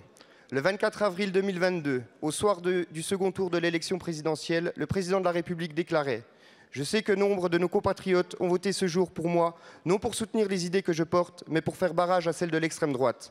Et je veux ici les remercier et leur dire que j'ai conscience que ce vote m'oblige pour les années à venir. Que de chemin parcouru depuis. Le président de la République ne se sent plus obligé, il se croit même légitime pour repousser l'âge. Si vous êtes si sûr de votre fait, pourquoi ne laissez-vous pas notre Assemblée débattre ou même les Françaises et les Français trancher la question par référendum? Et si nous avions l'outrecuidance de rejeter votre projet ou de l'amender, utiliserez-vous l'article 49.3? Florian Chauche, député du territoire de Belfort, il a 39 ans, il est agent de maîtrise au service courrier de la mairie de Belfort. Et il pose une question sur la réforme des retraites. Est-ce que vous allez utiliser le 49.3? On écoute Olivier Dussopt, le ministre Madame la Présidente, qui défend la réforme des retraites. Monsieur le député Chauche, vous avez évoqué au début de votre question le contexte de l'élection présidentielle. Lors de l'élection présidentielle, le président de la République, alors candidat, a indiqué de manière extrêmement claire, et parfois même ça lui a été reproché, sa volonté de mener une réforme des retraites, et il avait indiqué qu'à ses yeux, la méthode la plus efficace était de porter l'âge légal de départ à 65 ans. Vous avez dit qu'il y avait des Français, évidemment, qui au second tour de l'élection présidentielle ont voté pour lui malgré cette réforme et sans lui apporter leur soutien à cette réforme. Nous le savons. Nous le savons, mais ces mêmes Français savent aussi les engagements qu'il avait pris. La réforme que nous présentons est une réforme qui est nécessaire. Elle est nécessaire parce que le déficit est avéré. C'est un déficit à 12,5 milliards d'euros en 2027 par an, à presque 15 milliards en 2030, 20 en 2035. Nous avons la conviction qu'il faut mener cette réforme à la fois pour équilibrer le système de retraite, mais aussi pour l'améliorer. Vous nous interrogez sur la procédure parlementaire, en faisant référence à l'article 47-1. L'article 47-1, nous n'avons pas lieu de le déclencher, nous n'avons pas lieu de le fonctionner. Il s'applique tout le temps. C'est un article qui dit que les projets de loi de financement de la sécurité sociale ont un délai de 20 jours pour examiner un texte. Le texte que j'ai présenté hier devant la commission... Comme l'a très bien expliqué le streamer Jean Massiet. 14 articles. 14 articles pour 20 jours. Je crois que la représentation nationale aura très largement le temps d'être éclairée par ces débats. C'est très intéressant ce que dit Olivier Dussopt, c'est très intéressant. Il est en train de dire, mon texte ne fait que 14 articles. Ça veut dire que si au bout de 20 jours on n'a pas fini de discuter, c'est pas de la faute du gouvernement, c'est de la faute de l'opposition qui aura fait de l'obstruction. Ce sera légitime et permettra de mettre en œuvre la réforme. La seule chose, monsieur le député, qui pourrait empêcher un vote, qui pourrait empêcher d'aller au bout du débat, c'est l'obstruction, mais la balle est dans votre camp. C'est bien dit de la part d'Olivier Dussopt, qui se défend de toute volonté d'accélérer plus que de voilà. 31 janvier pour la prochaine manifestation pour leur montrer leur refus de cette réforme. Et Florian Chauche, le député LFI, qui rappelle que la prochaine mobilisation intersyndicale dans la rue, c'est le 31 janvier prochain. Pour le groupe écologiste. Sébastien Pétavy, le fameux député écolo qui fait sa rentrée à l'Assemblée aujourd'hui. Madame la Présidente, c'est son premier jour. Monsieur le Ministre, mes chers collègues. Équilibre budgétaire, système déficitaire, pérennité financière. Depuis maintenant 2 semaines, les bons soldats du gouvernement sont au garde à vous sur les plateaux télé et martèlent les mêmes éléments de langage. Y a-t-il urgence à réformer, Monsieur le Ministre? Non. Et ni les économistes, ni le comité d'orientation des retraites ne vous donnent raison. La seule urgence pour vous est de ramener le déficit en dessous de 3% du PIB. Ce n'est pas une réforme de justice sociale, c'est une réforme de finances publiques. La réelle urgence, c'est celle sur laquelle nous vous alertons depuis des années. C'est celle que j'ai constatée de moi-même pendant mon hospitalisation. C'est la faillite d'un système de santé et d'un modèle de protection sociale désormais à double vitesse. Sébastien Pétavy est en fauteuil roulant, c'est la raison pour laquelle il ne se lève pas. L'urgence, elle est du côté des salariés et qui chaque jour voient leurs conditions de travail se dégrader davantage. Vous souhaitez augmenter les pensions de retraite, augmenter les salaires. L'un ne peut pas aller sans l'autre. Je pense aux soignants de l'hôpital de Pontoise, à 90% en arrêt maladie. Je pense à cet infirmier urgentiste qui travaille de nuit depuis ses 25 ans, qui n'aura pas la possibilité de partir plus tôt, puisque l'âge légal est reporté, mais de se former pour prendre un métier moins pénible une fois épuisé. Ces premières lignes, à qui vous promettez une première prise en compte de la pénibilité, au travail, vous ne leur offrez qu'un fonds dédié à l'usure. Sébastien Pétavy, il est député de la Dordogne, il a 40 ans, il est psychologue clinicien à l'hôpital. C'est la raison pour laquelle il pose une question sur l'application de la réforme des retraites pour les personnels hospitaliers. Il est membre du parti Génération, le parti de Benoît Hamon, et il siège au sein du groupe Europe Écologie Les Verts. Et de l'accompagnement, qu'il soit en ville ou à l'hôpital, à domicile ou en EHPAD, ou auprès des personnes en situation de handicap. Voilà, quelle réforme des retraites pour les personnels hospitaliers? La question de Sébastien Pétavy. La parole est à Olivier Dussopt, ministre du Travail, du Plein Emploi et de l'Insertion. Merci Madame la Présidente. Monsieur le député Pétavy, permettez-moi d'abord, si vous me l'autorisez, à vous dire au nom du gouvernement que nous sommes heureux que votre état de santé vous permette de nous rejoindre et de participer à nos travaux. Sébastien Pétavy était jusqu'à présent hospitalisé. C'est son premier jour à l'Assemblée nationale. C'est le premier député en fauteuil roulant de l'histoire de la Ve République. D'accord avec vous. Un point de désaccord parce que nous considérons, je l'ai dit dans la réponse précédente, que la réforme que nous présentons est nécessaire. Vous évoquez le Conseil d'orientation des retraites, son rapport, l'hypothèse centrale qui est celle autour de laquelle tous les gouvernements, tous les parlementaires ont toujours discuté de l'avenir du système des retraites. Je l'ai dit et je le répète, prévoit un déficit chronique. 12,5 milliards d'euros dès 2027, 13,5 en 2030 et sur 10 ans, ce sont 150 milliards d'euros de dettes accumulées si nous ne faisons rien. Et nous avons la volonté de préserver ce système et de garantir aussi sa survie, sa pérennité pour les générations qui nous suivent. Et donc nous ne partageons pas ce degré d'urgence. Nous sommes convaincus qu'il y a urgence, pas vous. Par contre, là où je vous rejoins, c'est sur la question de la prise en compte de la pénibilité des soignants. Pour plusieurs raisons. D'abord, et les chiffres sont extrêmement clairs, plus de 40% des soignants sont exposés à des contraintes de rythme et d'intensité. Et nous savons que la situation des soignants aujourd'hui est une situation qui est extrêmement complexe. J'ai eu l'occasion de le dire hier en commission des affaires sociales. Selon que vous soyez aide-soignant, infirmiers recrutés avant 2010 ou après 2010, dans la fonction publique hospitalière, dans la fonction publique territoriale ou dans le secteur privé, vous ne disposez pas ni des mêmes protections, ni du même droit au compte professionnel de prévention. Ce que nous faisons sur ce fameux C2P va permettre notamment aux soignants du secteur privé d'y accéder, puisqu'en abaissant les seuils, les points seront accessibles aux soignants. Et puis nous avons mis en place par la loi une nouveauté. J'ai cru comprendre que vous la trouviez insuffisante, mais elle est nouvelle et elle est importante. C'est effectivement un fonds de prévention de la pénibilité et de l'usure. 100 millions d'euros par an. 100 millions d'euros qui vont permettre de financer la prévention de la pénibilité, la prévention de l'usure. Oui, c'est ça, c'est le nouveau fonds qui a été annoncé par Emmanuel Macron, enfin par Elisabeth Borne, pardon, le fonds de prévention de la pénibilité au travail, doté de 100 millions d'euros. Vous avez posé. Je vous remercie, Monsieur le Ministre. Merci beaucoup. La parole est à Monsieur Éric Girardin pour le groupe Renaissance. Merci Madame la Présidente. Éric Girardin. La question s'adresse à Monsieur le Ministre du Travail, du Plein Emploi et de l'Insertion. En France, nous disposons d'un formidable système de solidarité intergénérationnelle dans lequel les actifs cotisent et mettent à disposition leur force de travail pour financer le repos de nos aînés. Or, la démographie... Mais en fait, j'ai un doute, c'était pas 1 milliard d'euros qui ont été annoncés depuis l'après-guerre. Si le solde du système de retraite est positif en 2023, le Conseil d'orientation des retraites, organisme indépendant, prévoit un déficit durable de notre système de retraite allant jusqu'à moins 21 milliards d'euros en 2035. En 2035, ouais. Avec un déficit cumulé d'ici 10 ans de près de 150 milliards d'euros, comme vous l'avez précisé, Monsieur le Ministre, à l'instant. Je tiens à rappeler devant tous nos collègues cette réalité économique et budgétaire. Gouverner, c'est prévoir. C'est pourquoi notre responsabilité collective est de garantir une retraite à nos enfants et à nos petits-enfants en s'assurant de la pérennité de notre système de retraite et son équilibre financier. Pour ce faire, nous proposons une réforme progressive qui rendra notre système plus juste en protégeant les salariés qui ont une carrière longue et difficile, en protégeant les travailleurs handicapés et en augmentant le minimum de pension de 100 € par mois. Merci pour le raid. Éric Girardin, il est député de la Marne, il a 60 ans, il est économiste de formation, entrepreneur spécialisé dans la transmission d'entreprise. Il a travaillé, il était en banque au Crédit Agricole, il a été assureur. Éric Girardin, il a aussi été président de l'équipe professionnelle de basket de Reims. Sur l'amélioration de la formation et sur les modalités qui permettent à des étudiants et à des stagiaires de racheter des trimestres. C'est lui qui a formé Michael Jordan.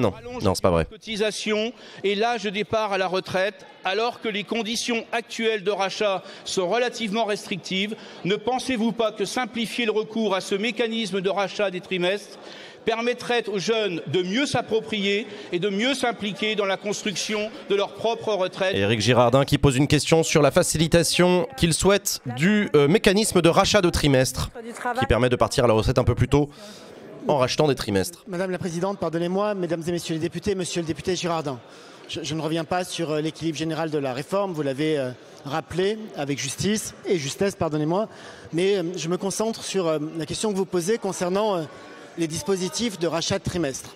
Il y a des possibilités de rachat de trimestre, effectivement, possibilité de racheter des trimestres consacrés à des études, et nous devons à la fois améliorer l'information telle qu'elle est adressée aux assurés.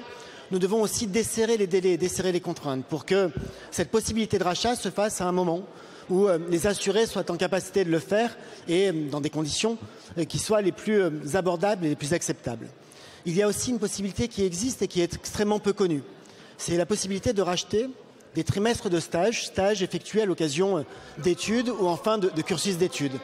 Les conditions de rachat des trimestres de stage sont particulièrement avantageuses puisque ces conditions de rachat font que le trimestre peut être acheté à hauteur de 440 €.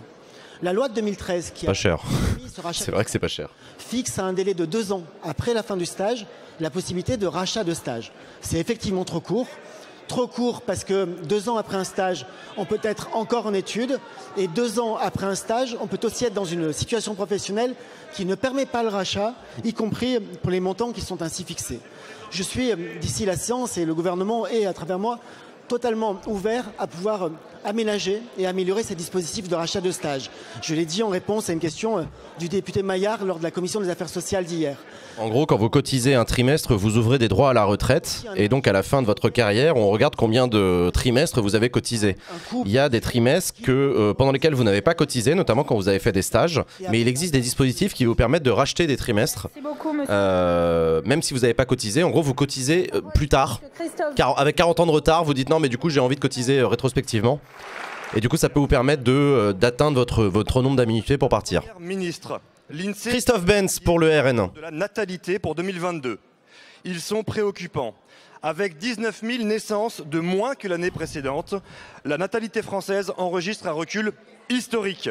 Dans le même temps, la mortalité augmente. Le solde naturel est au plus bas. Jamais les Français n'ont eu si peu d'enfants depuis près de 80 ans. La démographie est un enjeu essentiel pour l'avenir de notre société. La natalité et le soutien aux familles doivent être à la base de toute politique pour redonner confiance aux Français. En parallèle, vous vous apprêtez à imposer aux Français une réforme des retraites injuste, indigne et déconnectée de toute réalité humaine, car vous êtes aveuglés par votre conception strictement comptable. Vous considérez que, puisque l'espérance de vie a augmenté, mais stagne désormais, les Français doivent travailler plus longtemps. Mais la véritable question humaine et sociale est « Vivons-nous en meilleure santé ?» La réponse est malheureusement non. Par ailleurs, il n'y a pas de système de retraite par répartition sans renouvellement des générations. Or, vous oubliez d'encourager le principal facteur de croissance économique, la natalité, qui justement renouvelle les générations. Il dit ça pour la manif anti-IVG à Paris ce week-end. Sur le long terme, c'est la garantie d'équilibrer durablement le système de retraite. C'est assurer une solidarité naturelle entre générations. Lors de la présidentielle, nous avions proposé un arsenal de mesures de bon sens pour soutenir les familles françaises. La relance de la natalité est un impératif pour la France. Elle doit être une priorité nationale. Madame la Première ministre, qu'allez-vous faire pour doter enfin la France d'une ambitieuse politique de relance de la natalité? Christophe Benz, député de la Haute-Marne, il a 35 ans, il a cofondé l'ICEP, qui est l'institut créé par Marion Maréchal Le Pen pour former les cadres de l'extrême droite. Il est professeur de sociologie électorale et de droit des collectivités. Et il pose une question, vous l'avez bien entendu, sur la politique de natalité. Comment est-ce qu'on encourage les gens à faire des bébés? Vous évoquez la question démographique et je fais évidemment le lien avec la réforme des retraites que nous menons. Nous avons une situation démographique qui n'est pas nouvelle.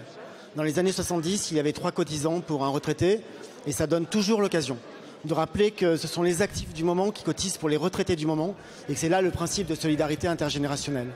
Nous sommes passés de 3 actifs pour un retraité à 1,7 actifs pour un retraité aujourd'hui. Cela tient peut-être à des conditions et des considérations sur la natalité. Ça tient aussi à l'augmentation de l'espérance de vie, ce qui est plutôt une bonne nouvelle. Et nous savons, ce sont là les projections démographiques, qu'en 2040, nous serons plutôt autour de 1,4 actifs pour un retraité. Et avec le risque qu'en 2050, nous soyons à 1,2 actifs pour un retraité. C'est là l'explication la plus importante, à la fois à la nécessité de la réforme que nous menons, mais aussi l'explication la plus importante au déficit structurel que connaît notre système si nous ne le réformons pas, puisque s'il y a moins d'actifs pour financer les retraites, évidemment, cela va être de nature à aggraver le système d'un point de vue financier. Vous nous dites, est-ce que, au travers de cette réforme et plus largement, mais pour les questions plus larges, peut-être qu'il y aura d'autres débats pour y revenir. Vous nous dites, est-ce que vous pouvez soutenir les questions de natalité? Nous le faisons et dans ce débat sur la réforme des retraites, il y a un certain nombre de mesures qui vont dans ce sens. Le fait de faire en sorte que les trimestres qui sont validés au titre de l'assurance vieillesse pour les parents au foyer, qui concernent 1 900 000 femmes par an, puissent être prises en compte à la fois pour l'éligibilité au dispositif de départ anticipé pour carrière longue, comme au dispositif d'éligibilité à la retraite minimum, c'est une manière de faire en sorte de protéger, de mieux protéger les femmes en l'occurrence. Donc il ne répond pas spécifiquement sur la politique. En fait, si, c'est une manière effectivement d'encourager la natalité. Et j'ai eu l'occasion de dire... en disant que accompagner les femmes et permettre aux femmes de mieux cotiser, notamment pendant leur trimestre de grossesse, c'est participer au fait qu'avoir un enfant n'est pas un handicap dans la vie, en gros. Je vous remercie, monsieur le ministre.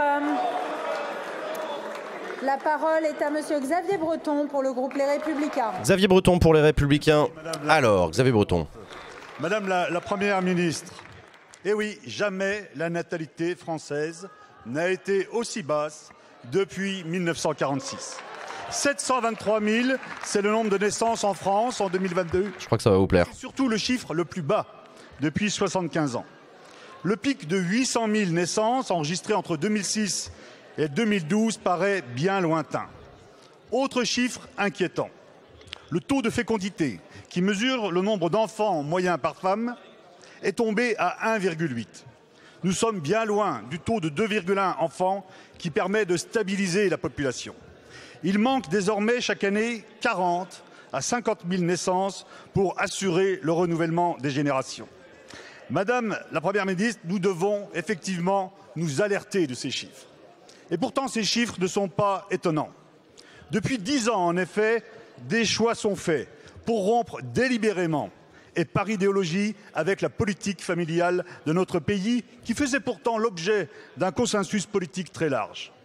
Depuis 10 ans, sous le mandat de François Hollande d'abord, sous le mandat d'Emmanuel Macron ensuite, tout objectif de soutien à la natalité est systématiquement écarté et les atteintes portées aux allocations familiales, au congé parental et au quotient familial pénalisent tout particulièrement les familles des classes moyennes et des classes défavorisées. Alors, Madame la Première ministre, allez-vous réagir face à cette baisse historique? Xavier Breton, il est député de l'Ain, du côté de Bourg-en-Bresse. Il a 60 ans, c'est un ancien agent territorial auprès du Conseil général qui était chargé de l'aménagement du territoire. Xavier Breton, il représente l'aile conservatrice catholique des Républicains. Je m'attendais à ce qu'il pose une question sur l'IVG suite aux manifestations des anti-IVG ce week-end. Mais non, il a posé une question plus globalement sur la politique de natalité. On écoute la réponse du gouvernement. Député Breton. Vous avez raison, comme vous, nous nous inquiétons des chiffres aujourd'hui de la natalité dans notre pays. 723 000 naissances, c'est un plus bas historique. On dit Bourg-en-Bresse. Autant avec une fécondité d'1,8, notre pays reste l'un des pays d'Europe les plus féconds. Aujourd'hui, mon rôle en tant que ministre des Familles, c'est de favoriser le rapprochement entre ce taux de fécondité et celui du désir d'enfant dans notre pays, qui est aux alentours de 2,4 par femme. Et on sait par ailleurs que ce qui cause la plus grande différence entre ce taux de fécondité et le désir d'enfant, c'est la question de l'équilibre entre vie personnelle et vie professionnelle. C'est pour ça que le président de la République, tout au long de sa campagne, a promis de mettre en place un service public de la petite enfance pour favoriser justement la natalité dans notre pays, permettre de réduire cet écart entre le taux de fécondité et le désir d'enfant dans notre pays. ce service public de la petite enfance, j'ai lancé un débat dans le cadre du Conseil national de la refondation pour y travailler au niveau national avec les associations d'élus, avec les associations... Comme disait Coluche, avec ma femme, on a fait 2 enfants, 5, mais on n'a pas trouvé la virgule, du coup on en a fait 3. La Caisse nationale d'assurance... Pardon, avec la CNAF, avec la Caisse nationale des allocations familiales, je vais y arriver. Tu vas y arriver. Pour pouvoir mettre en place ce service public de la petite enfance, créer d'ici à 2030 200 000 places d'accueil. Et oui, parce que l'un des freins au fait de faire des bébés, outre la capote, non pardon, la vie professionnelle, de renforcer les... c'est la difficulté d'avoir de l'accueil pour la petite enfance. C'est compliqué d'avoir des enfants quand on peut pas les faire garder. Donc le gouvernement, mais ça fait plutôt 10 ans qu'il commence à mettre en place une politique de faciliter l'accueil des petits enfants, des petits bébés. Il vous reste 19 secondes. Oui, merci Madame la Présidente. Oui, Monsieur le Ministre, les collectivités locales ne vous ont pas attendu pour mettre en place des services de petite enfance. Ils le font déjà. Par contre, là où vous avez des responsabilités, c'est au niveau fiscal, avec le plafond du quotient familial. C'est au niveau du budget famille, avec l'universalité, le rétablissement de l'universalité des allocations familiales. C'est avec un congé parental qui ne soit pas idéologique, mais qui soit basé sur la réalité des familles. C'est là où on vous attend et qu'on attend que vous preniez vos responsabilités. Merci beaucoup. La parole est à Madame Brigitte Klinkert pour le groupe Renaissance. Brigitte Klinkert. Merci Madame la Présidente. Ma question s'adresse à Madame la Secrétaire d'État chargée des Affaires européennes. Dimanche a clairement marqué une nouvelle étape dans la relation d'amitié qui lie la France et l'Allemagne.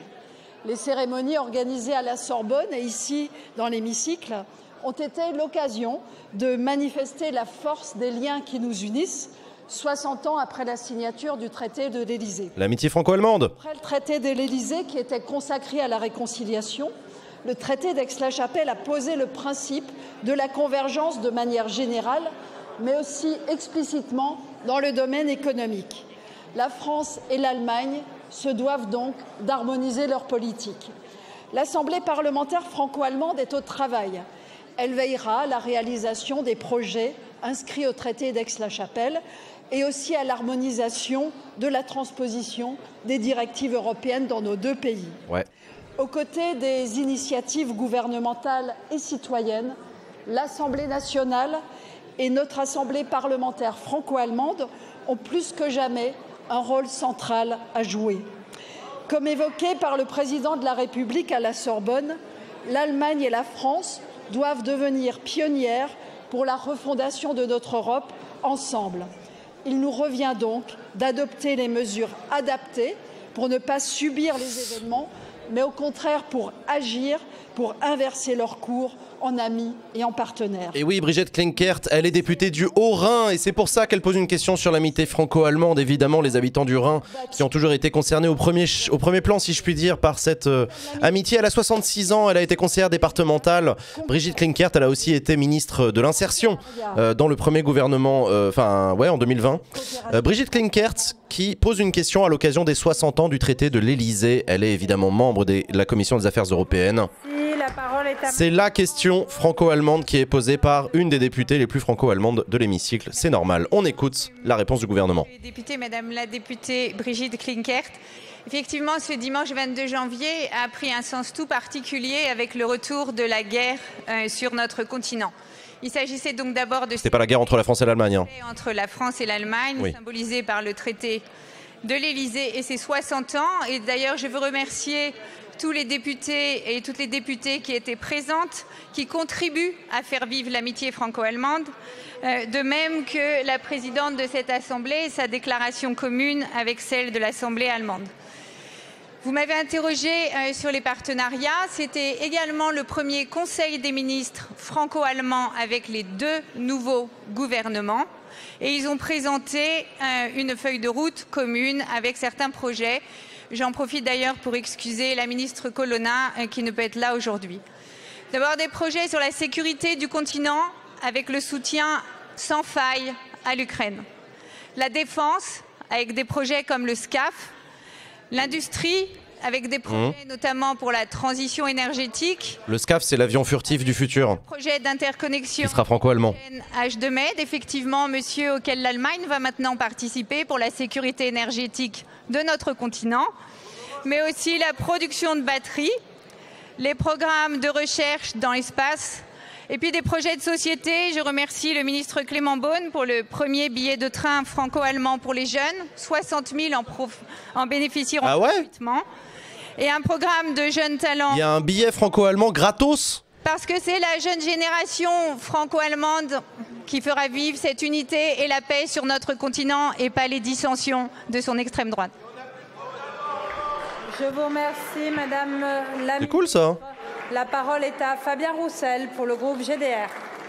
La dernière fois qu'on a eu des trains gratuits pour les jeunes pour aller en Allemagne, c'était la Première Guerre mondiale, c'était pas ouf. Monsieur le ministre de l'économie et des finances. Fabien Roussel. Les hausses de factures de gaz et d'électricité... Ah non, il y a eu le STO aussi pour la Deuxième Guerre mondiale, pardon.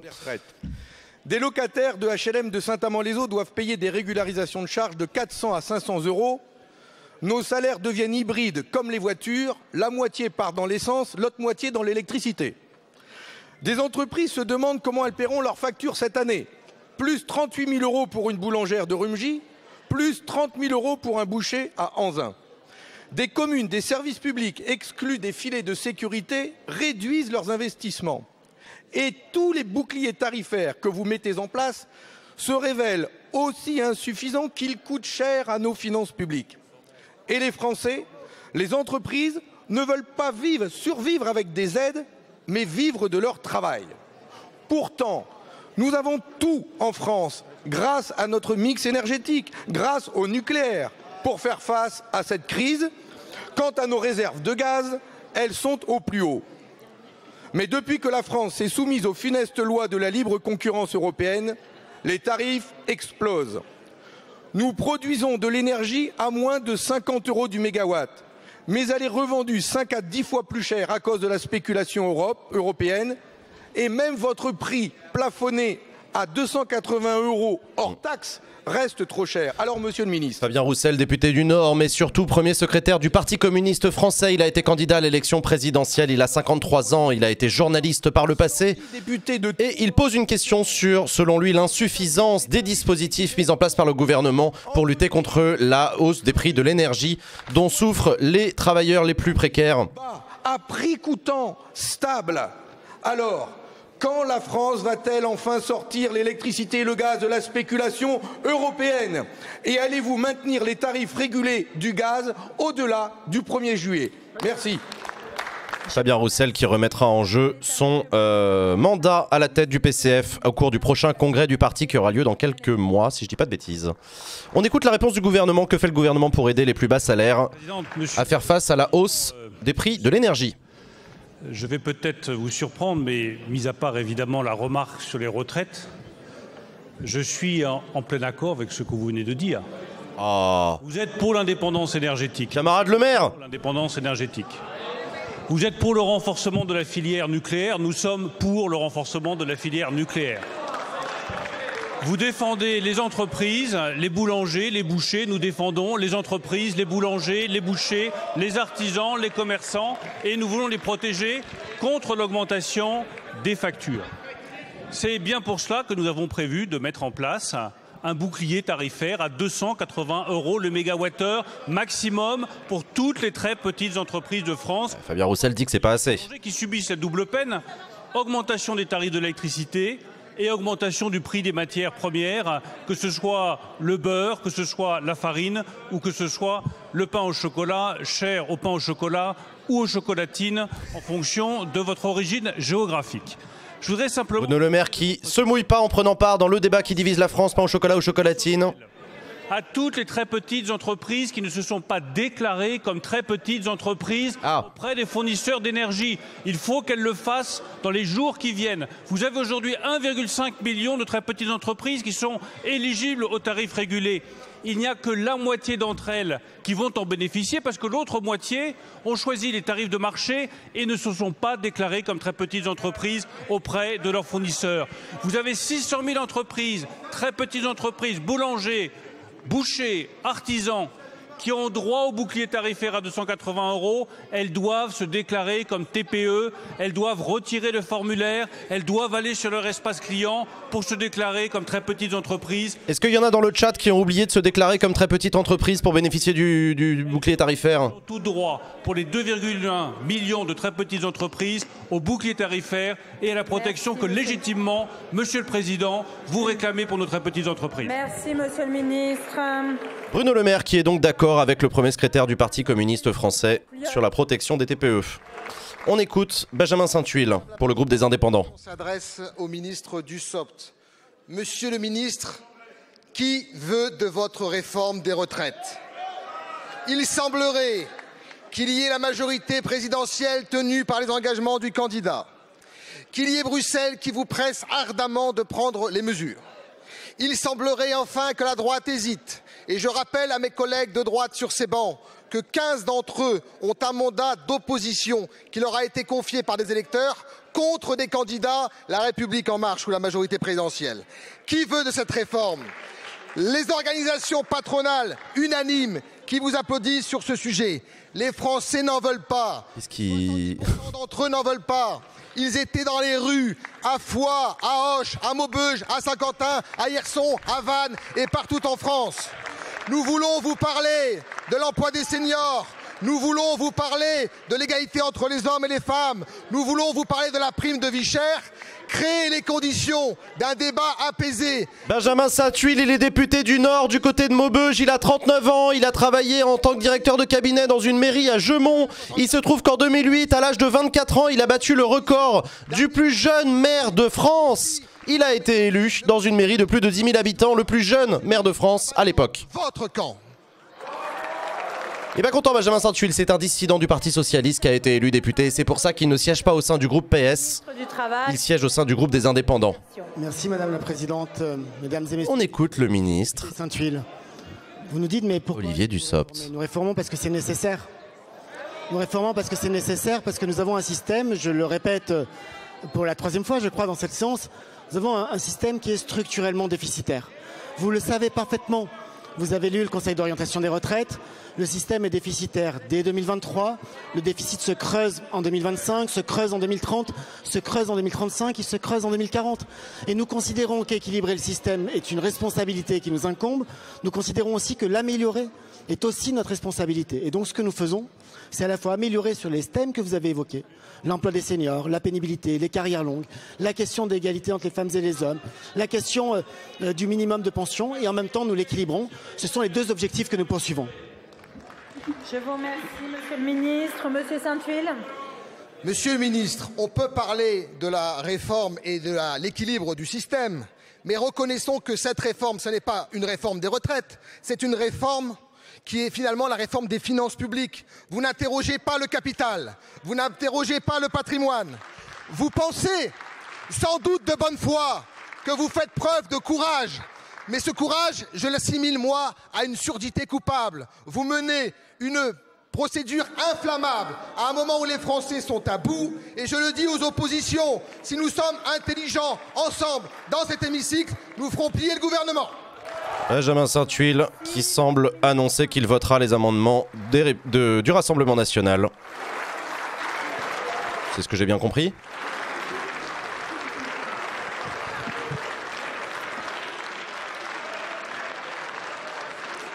Monsieur le député, s'il vous plaît. Que proposez-vous en réalité? Vous dites vous-même qu'il y a un système qui est à équilibrer. Vous dites qu'il faut que ce système revienne à l'équilibre. Qu'aurions-nous dû faire? Baisser les pensions, c'est ce que vous proposez, et mettre à mal les retraités? Augmenter la fiscalité et revenir sur la politique de l'emploi? Augmenter les prélèvements obligatoires qui sont à un niveau record et supprimer les emplois? Entraver la marche vers le plein emploi? Que vous proposez-vous? Est-ce que vous proposez d'aller à la ruine, de laisser le système filer? Mes chers collègues, s'il vous plaît, on écoute le ministre. Celui à la parole et Monsieur Saint-Huil, vous avez écoulé votre temps de parole. Merci. Monsieur le ministre. Je le répète, monsieur le député, à vous écouter, il aurait fallu baisser les retraites ou augmenter les impôts. C'est le contraire de ce que nous décidons.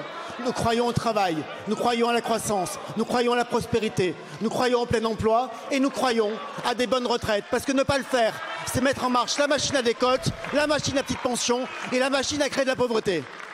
Olivier Dussopt qui démontre que lui aussi il peut gueuler, hein. Ça va maintenant.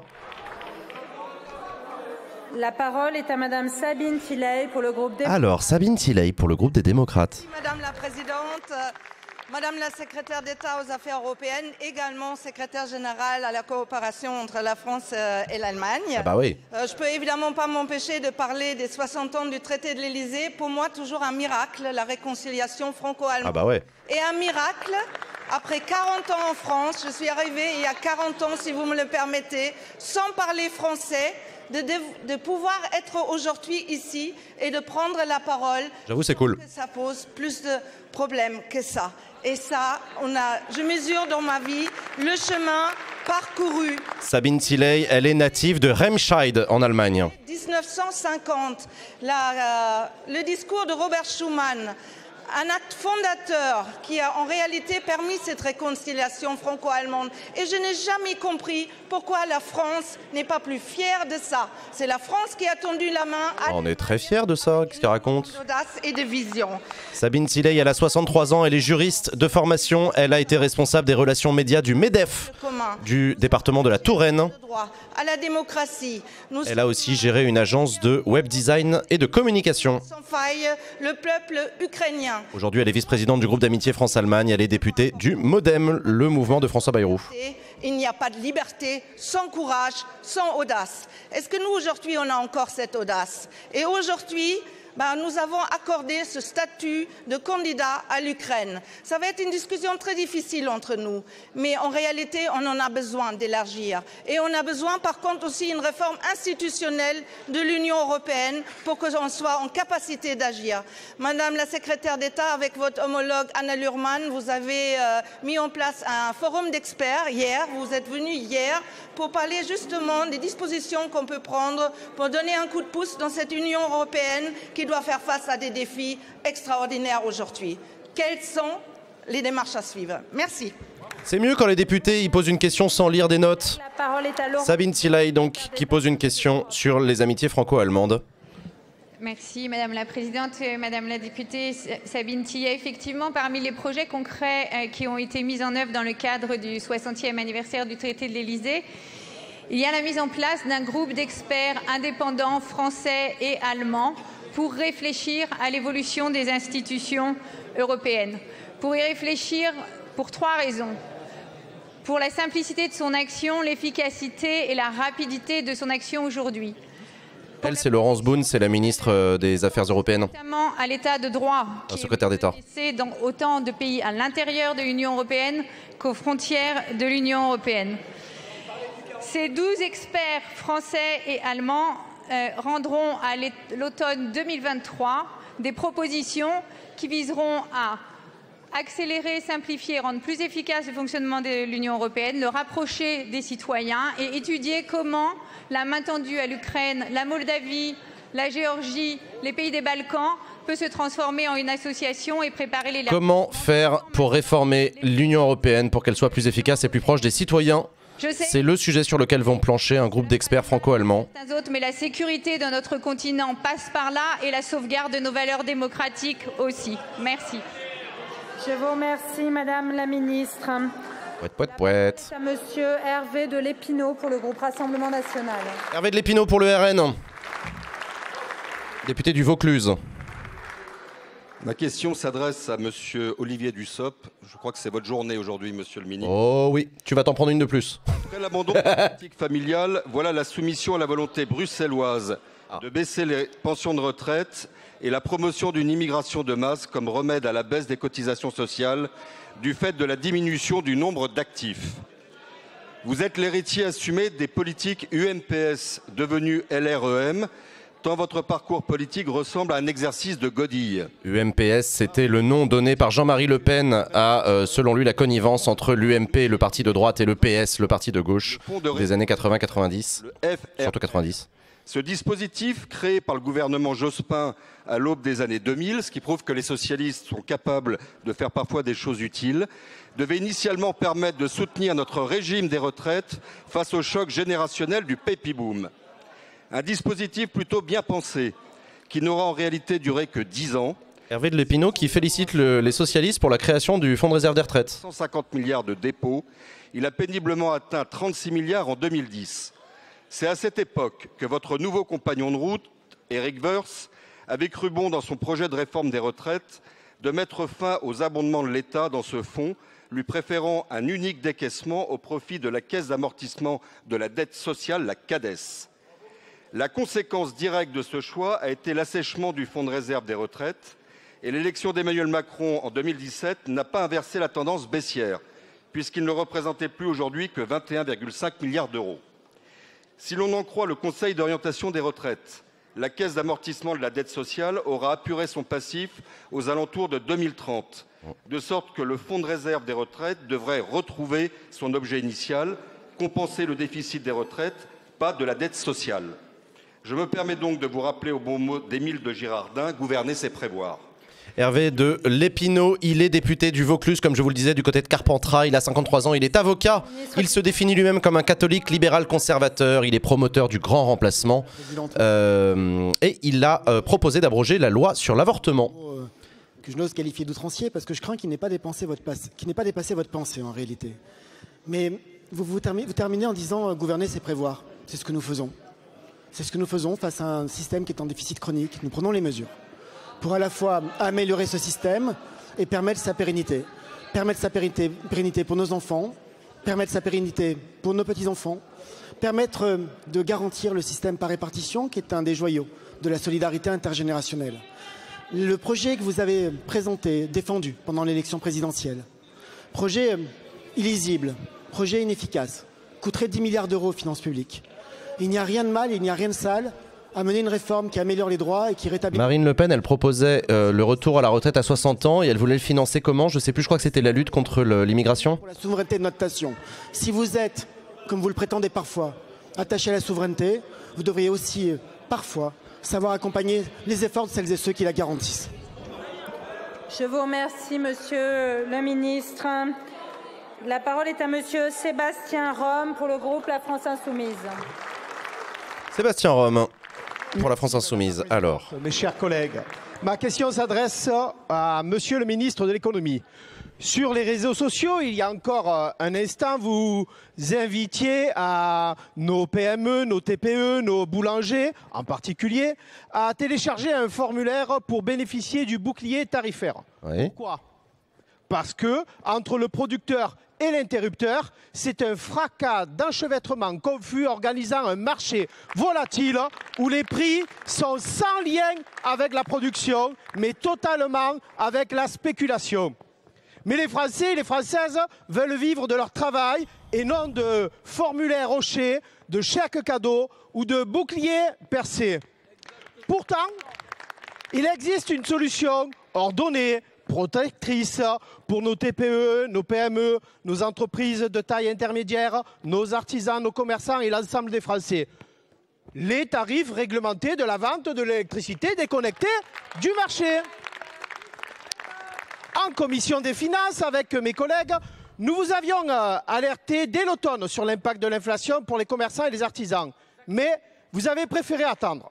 Cet hiver, en découvrant l'impact de la volatilité des prix, les citoyens, les collectivités, mais aussi la première entreprise de France ont tous été convaincus d'une évidence.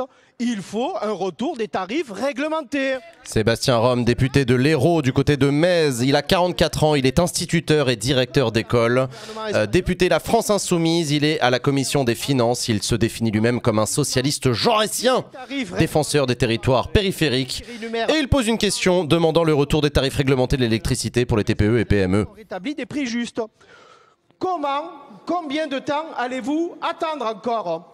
Donc, quand allez-vous mettre enfin un terme à la concurrence du marché de l'énergie alors que c'est bien une nécessité absolue pour nos concitoyens et nos entreprises? Merci beaucoup, mon cher collègue. La parole est à monsieur Bruno Le Maire, ministre de l'économie des... On écoute le camarade Bruno. Industriel et numérique. Comment qu'on fait baisser la facture d'électricité pour les artisans? Sébastien Rome. D'abord, je veux vous rassurer, les ménages en France reste parmi les mieux protégés de tous les ménages européens grâce au bouclier tarifaire que nous avons mis en place sur l'électricité comme sur le gaz depuis 2 ans, comme aucun autre pays européen n'a su le faire. C'est ce qui nous permet d'avoir, Monsieur Sébastien Rome, le taux d'inflation parmi les plus bas de tous les pays de la zone euro depuis 2 ans, parce que nous avons protégé massivement nos compatriotes. Pour les très petites entreprises, mais je vais vous rejoindre peut-être pour une fois, une des rares fois, je vous redis que les tarifs régulés de vente bénéficient à 1,5 million de très petites entreprises. Mais que ces très petites entreprises, pour en bénéficier, doivent se déclarer auprès de leurs fournisseurs d'énergie si elles ne l'ont pas fait. Il y en a la moitié à peu près d'entre elles qui l'ont fait, l'autre moitié qui ne l'a pas encore fait. Je renouvelle mon appel solennel à toutes les très petites entreprises. Il y en a 1 sur 2 qui n'a pas encore enregistré sur le site internet. Chikirou, est-ce que vous pouvez écouter le ministre? Ah, il y a Sophia Chikirou qui gueule. Mesdames et messieurs les parlementaires de la NUPES, on aimerait pouvoir s'adresser aux Français sans que vous nous interrompiez sans cesse quand on leur apporte des réponses à leurs questions, à leurs interrogations et à leurs angoisses. Sophia Chikirou, la députée insoumise proche de Jean-Luc Mélenchon, qui crie très très fort dans l'hémicycle. Que toutes les très petites entreprises, pour qu'elles bénéficient des tarifs régulés de vente et qu'elles puissent bénéficier du bouclier qu'à la demande de la Première ministre, à la demande du Président de la République, nous avons mis en place pas plus de 280 € le mégawatt-heure. Le 1,5 million de TPE éligibles au TRV, les 2,1 millions de très petites entreprises qui ont moins de 10 salariés. Mais pouvez-vous écouter une seconde la réponse que nous faisons à nos compatriotes qui sont inquiets pour les tarifs de l'électricité? Possible ça. Se déclarer. Arrêtez de gueuler. Se déclarer comme très petite entreprise auprès d'EDF, auprès de Total Energy, auprès d'Engie, auprès de tous les fournisseurs. Merci, monsieur le ministre. Restez pas dans la merde. On va pouvoir donner des réponses complètes aux Français parce que les députés de la NUPES nous empêchent. Calme-toi, Bruno. Oh, vous l'avez vexé. Il est pas content. Oh bah non. Vous nous l'avez rendu chafouin. La parole est à monsieur Julien Dive. Allez, on enchaîne avec Julien Dive pour les Républicains. Merci Madame la Présidente. Je voudrais associer à ma question Valérie Bazin-Malgras. 200 millions d'euros, ce sont les pertes de rendement estimées par les betteraviers à la suite de l'épidémie de la jaunisse qui a décimé des hectares entiers de culture en 2020. Ah merde, ah oui c'est vrai, l'épidémie de la jaunisse. Les betteraves, elles ont chopé la jaunisse. Jeudi 19 en 2023, la Cour de justice de l'Union européenne en a décidé autrement. Elle a en effet jugé illégales les dérogations accordées aux agriculteurs pour l'usage de néonicotinoïdes en enrobage de semences.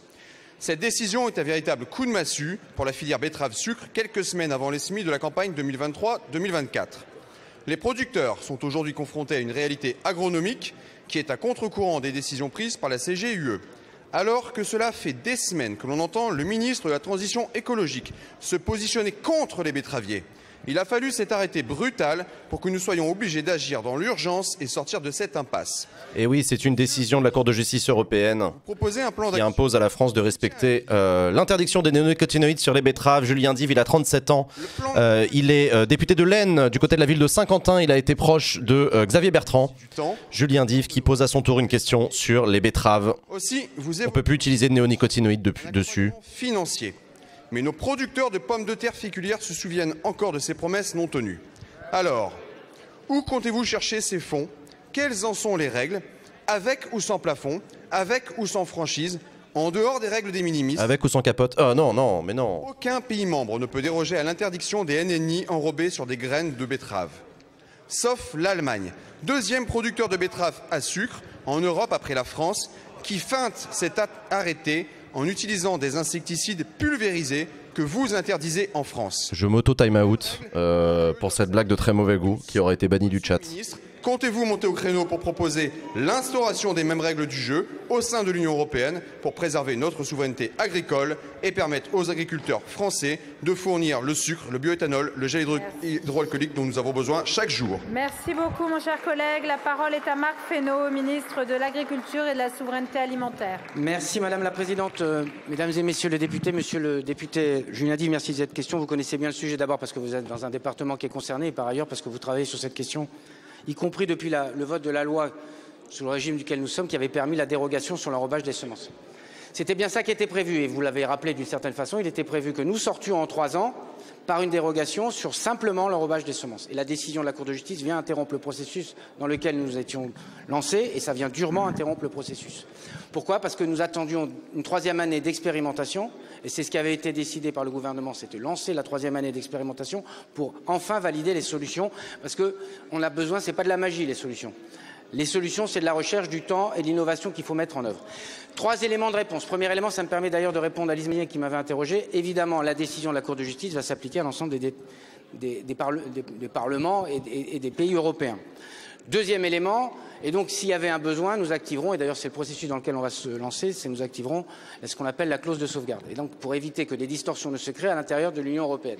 Ça, c'est sur les enrobages. Deuxième élément, je le dis par rapport à l'engagement que vous me demandez par rapport à la filière. Évidemment, c'est un engagement qui sera tenu de couverture, je l'ai dit tout à l'heure, de l'intégralité des pertes sur la jaunisse. Je rappelle, et vous le savez aussi bien que moi, ça c'est pour l'urgence, parce qu'on a besoin de répondre en urgence aux planteurs, parce que la décision arrive au moment où les décisions de plantation devaient se faire. Et donc on a besoin de dire ça dès à présent aux planteurs. Puis deuxième élément, c'est de continuer à prolonger la recherche, à la fois sur les itinéraires techniques plus classiques et par ailleurs au travers du PNRI. Je sais, vous avez raison, c'est long. Mais il n'y a pas d'autre choix. Et de toute façon, nous étions dans la tendance d'interdire à l'issue les néonicotinoïdes, puisque c'est la loi qui avait été volée à l'Assemblée nationale et au Sénat sous une forme de compromis avec la filière. Voilà le travail que nous avons à faire. Voilà le travail que nous avons à faire, monsieur le député. Je compte sur nous tous pour faire en sorte que nous puissions envoyer ces messages à la filière, ceux du court terme et ceux du moyen et long terme, parce que comme vous l'avez dit, c'est une filière très importante pour la France et c'est une filière qui compte beaucoup en termes de souveraineté. Merci beaucoup, monsieur le ministre. La parole est à madame Michèle Perron pour le groupe Renaissance. Madame la Présidente, monsieur le ministre Marc Fesneau, mes chers collègues. La Cour de justice de l'Union européenne a rendu une décision de bannir les dérogations aux néonicotinoïdes. Suite à l'interdiction des NNI en 2018 et une épidémie de jaunisse qui avait décimé les parcelles de betteraves sucrières, c'est toute une filière qui était en danger. Nous avions donc mis en place une dérogation qui devait courir jusqu'au mois de juillet 2023 et des moyens massifs pour la recherche afin de laisser le temps pour trouver une alternative viable. En clair, pas d'interdiction sans solution. J'ai rencontré les agriculteurs de Seine-et-Marne ce vendredi suite à la décision de la CGIE. Leur inquiétude est forte et réelle. Cette décision est brutale pour nos agriculteurs en pleine campagne de semences.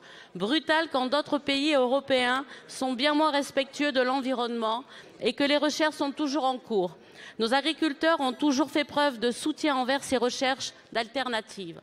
Je souhaite assurer que le groupe Renaissance est aux côtés des agriculteurs et partage leurs inquiétudes.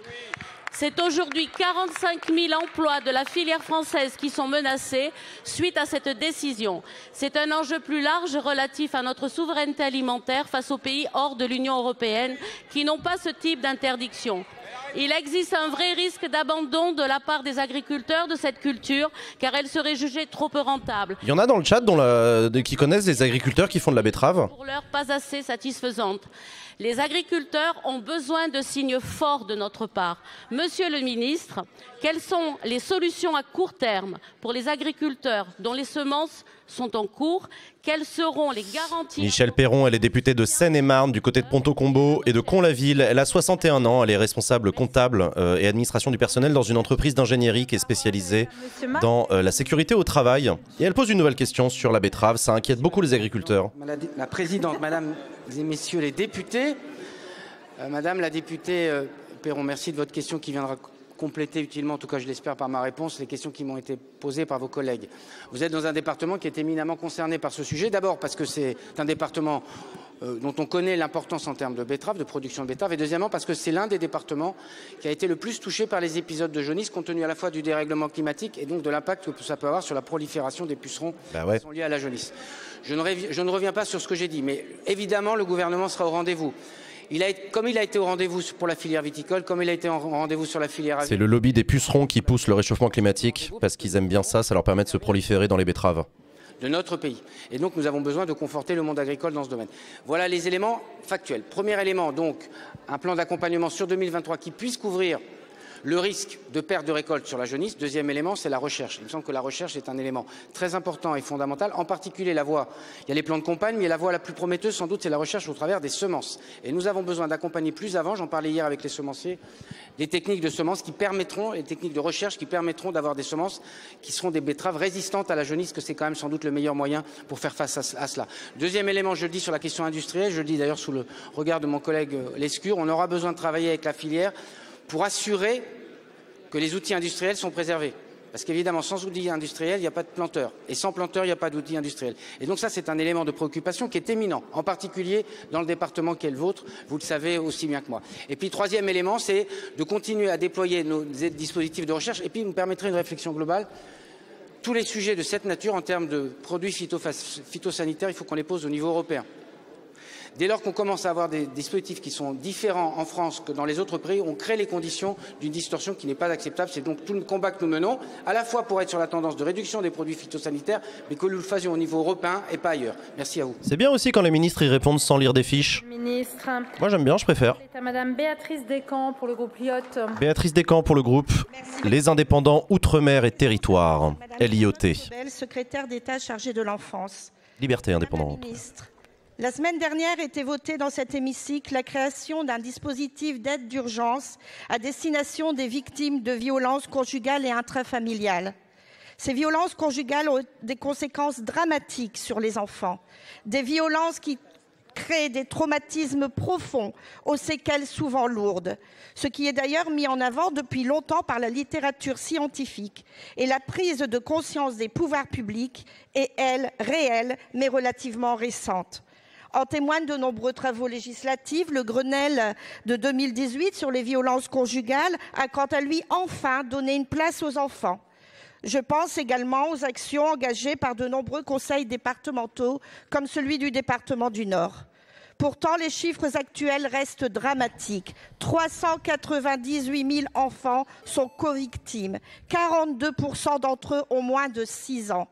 Pire encore, parmi les femmes victimes, 70% d'entre elles ont été témoins durant leur propre enfance de violences conjugales qui ont altéré leur discernement de comportement face à ces violences. D'où l'indispensable nécessité d'agir dès l'enfance, agir le plus tôt possible. Madame la ministre, pour accompagner ces enfants, mais aussi de nombreux adultes, car la réponse n'est pas toujours judiciaire, nous manquons aujourd'hui cruellement de moyens humains, professionnels de santé, psychologues, psychiatres, pédopsychiatres. Béatrice Descamps, elle est députée du Nord, du côté de Valenciennes. Elle a 61 ans, elle est directrice d'une école primaire et elle pose une question sur l'accompagnement des enfants victimes de violences familiales. On manque de moyens dans le système scolaire et en dehors pour accompagner ces victimes. Trouver une vie normale tant que faire se peut. Je vous remercie, ma chère collègue. Très bonne question qui fait un follow-up sur une loi qui a été votée il n'y a pas très longtemps.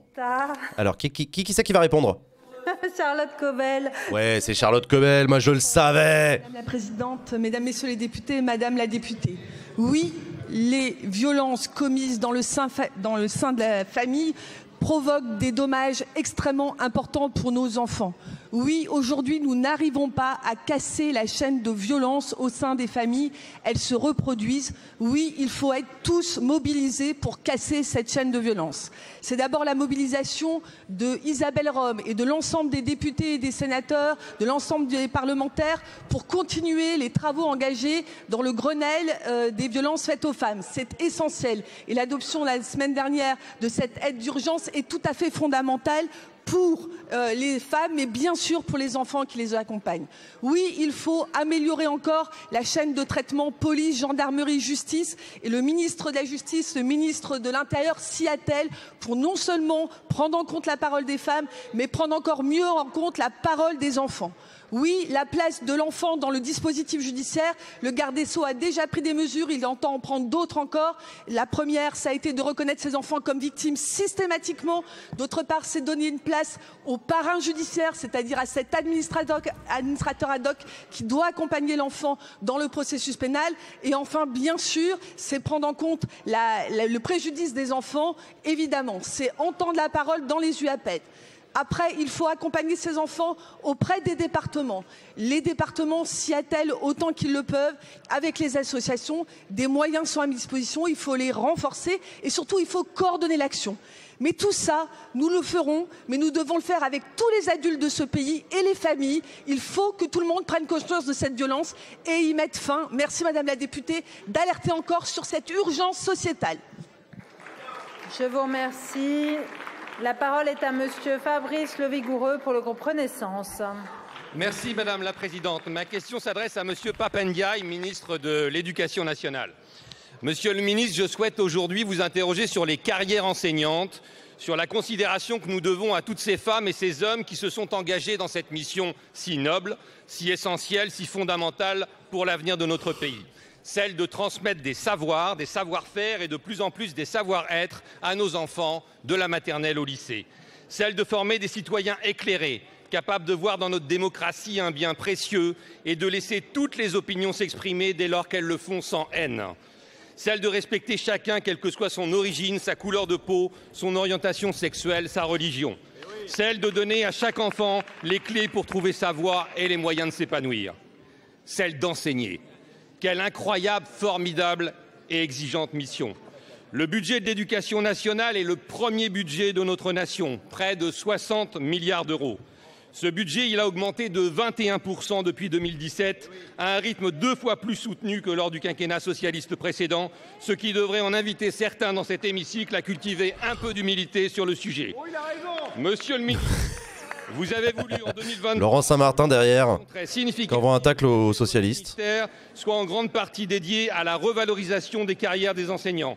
Qu'aucun ne démarre à moins de 2 000 € net et qu'en moyenne, ces enseignants bénéficient d'une hausse de leur rémunération de 10%. On l'avait reçu sur Massiet, le député derrière. Même jusqu'à 20% s'ils s'engagent sur des missions complémentaires que beaucoup assument déjà sans contrepartie financière. Fabrice Le Vigoureux, il est député du Calvados, du côté de Caen. Il a 53 ans, il est prof d'économie et de gestion. Affaissement des rémunérations. Et il pose une question, vous l'avez bien compris, sur l'amélioration de la carrière des enseignants et la reconnaissance réclamée à corps et à cri par les enseignants. Pouvez-vous nous repréciser votre feuille de route pour mieux reconnaître le métier d'enseignant, si crucial pour l'avenir de notre pays? Je vous remercie.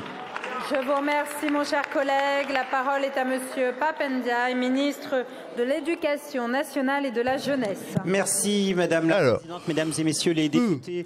Monsieur le député Le Vigoureux, vous l'avez dit, la question de l'attractivité du métier d'enseignant est une priorité. Il y en a des enseignants dans le chat. En témoigne l'augmentation importante du budget de l'Éducation nationale cette année, plus 6,5%. Ah oui, c'est Sylvain Maillard, pardon, c'est pas Laurent Saint-Martin, excusez-moi, c'est Sylvain Maillard. Doit être mieux. Big up les enseignants du chat.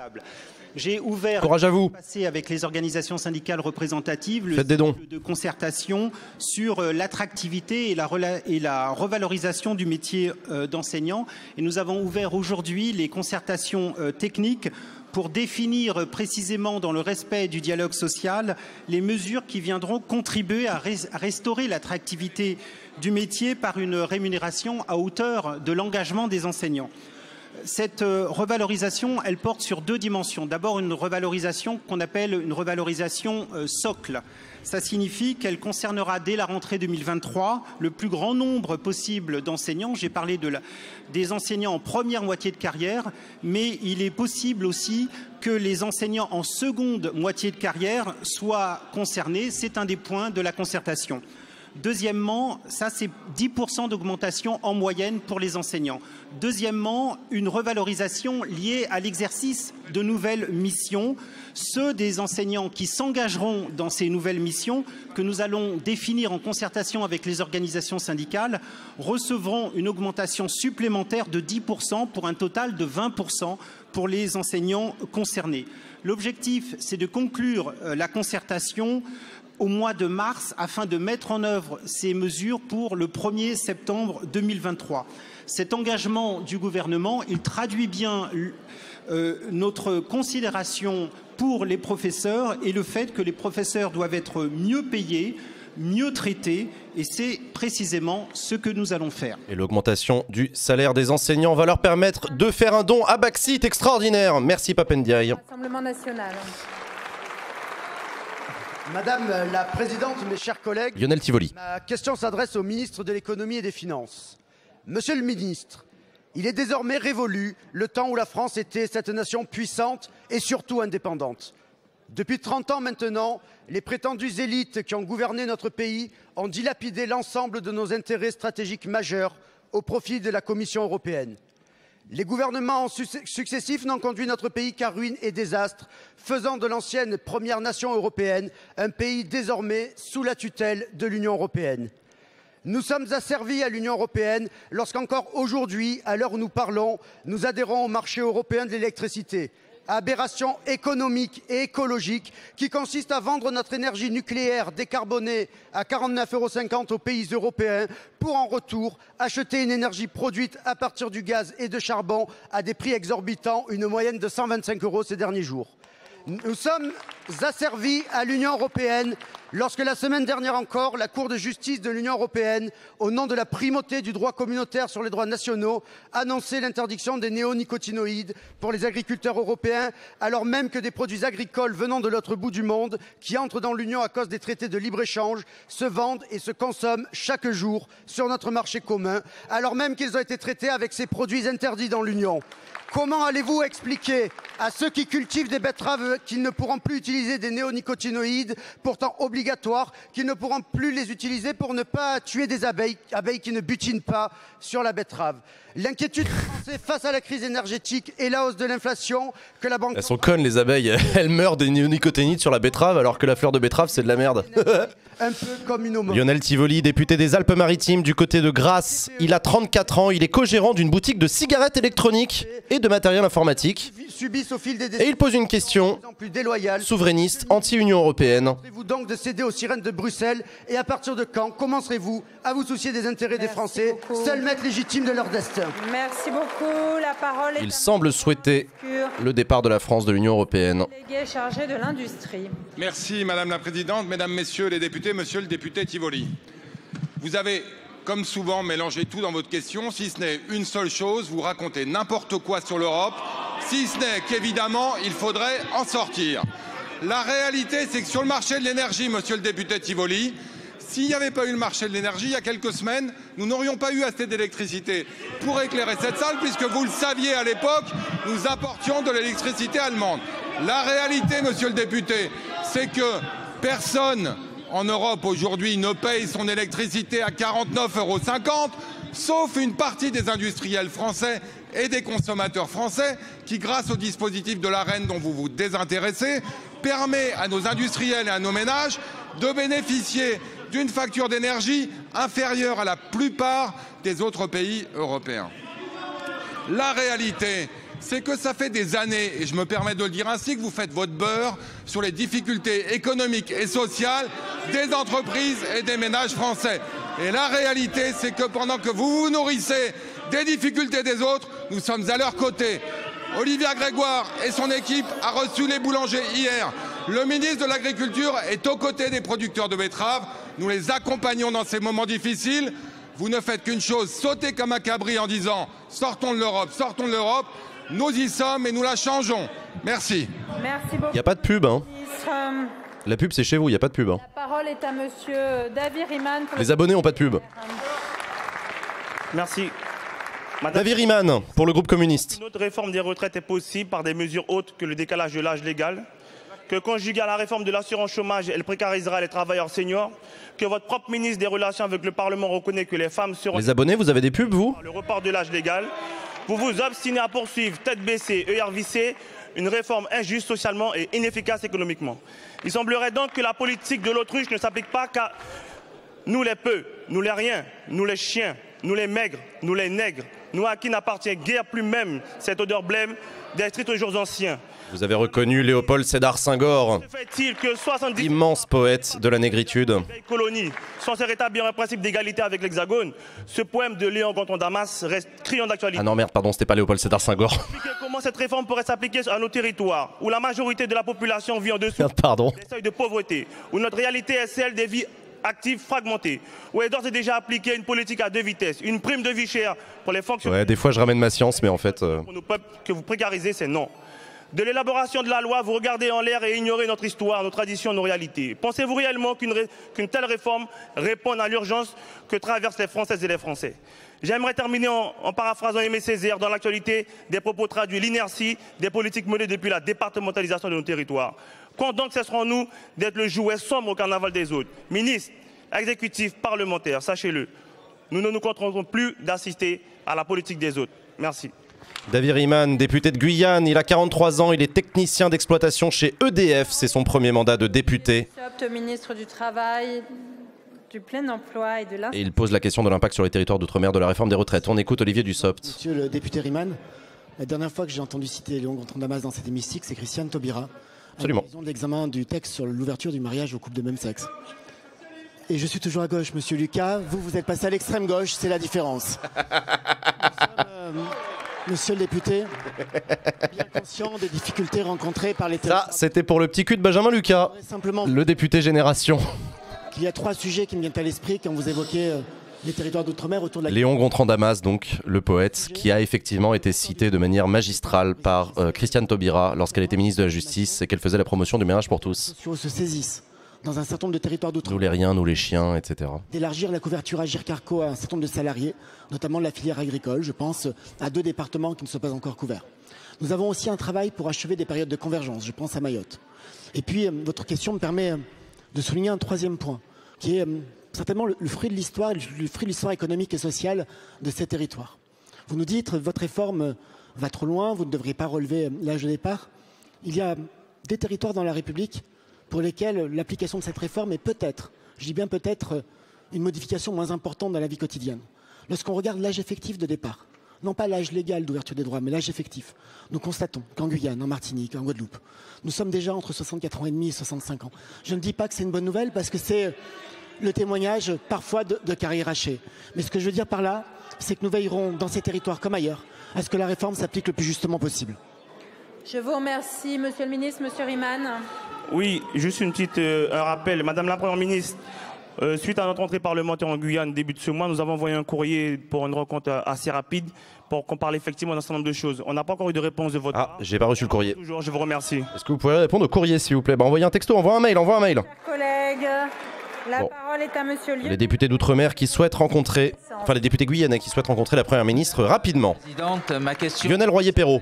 à monsieur le ministre des Armées et j'y associe le président Thomas Gassiou ainsi que mes collègues Monir Belhamiti et Yannick Chenevard.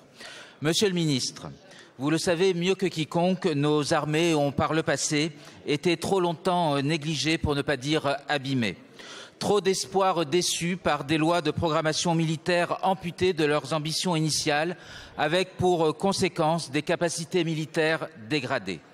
En 2018, la majorité présidentielle a adopté une loi de programmation militaire de réparation, qui, fait rarissime dans l'histoire, a été intégralement respectée et exécutée.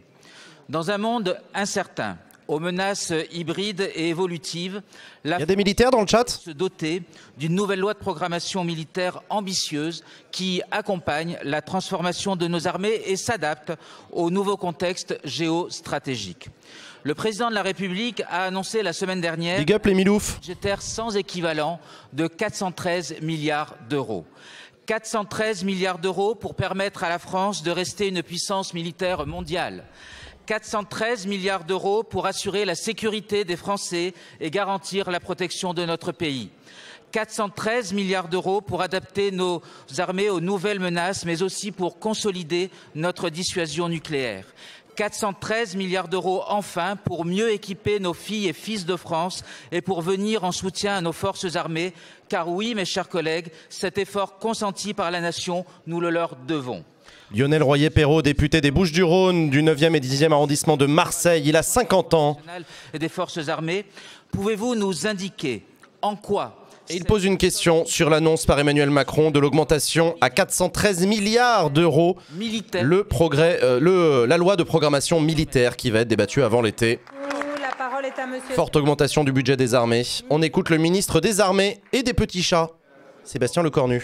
Monsieur le député, Vous êtes revenu évidemment sur les efforts précédents de réparation. Désormais, nous sommes malheureusement, si j'ose dire, dans une séquence différente où ces lois de programmation doivent définir un format d'armée et ce format d'armée doit nous permettre de répondre à des menaces. Certaines menaces sont 413 milliards. Compétition entre les grandes puissances, prolifération, terrorisme malheureusement dont on ne parle plus assez et malheureusement aussi un champ désormais nouveau d'hybridité, de détournement à des fins militaires d'objets civils, des espaces nouveaux de conflictualité ou de confrontation. C'est vrai des fonds sous-marins, c'est vrai du cyber, c'est vrai du spatial et d'ailleurs quand on interroge la somme 413 milliards d'euros, il faut rappeler que ces nouveaux espaces nécessitent des sauts technologiques importants et qui sont particulièrement coûteux. C'est donc un défi qui s'impose à nous, à la nation française tout entière pour les années qui viennent, de rester dans le match des compétitions, en tout cas capable de tenir une compétition avec d'autres puissances ou d'autres menaces, étant entendu bien sûr que notre format d'armée est purement défensif et s'inscrit aussi pour défendre les valeurs qui sont celles des valeurs de la République. Alors, le président de la République a donné le cadre, l'ambition, la stratégie, les éléments aussi qui concernent nos alliances, sur lesquels aussi il faudra que les différentes sensibilités politiques peut-être reviennent sur ce sujet pour clarifier aussi dans quel contexte la France entend évoluer avec son armée.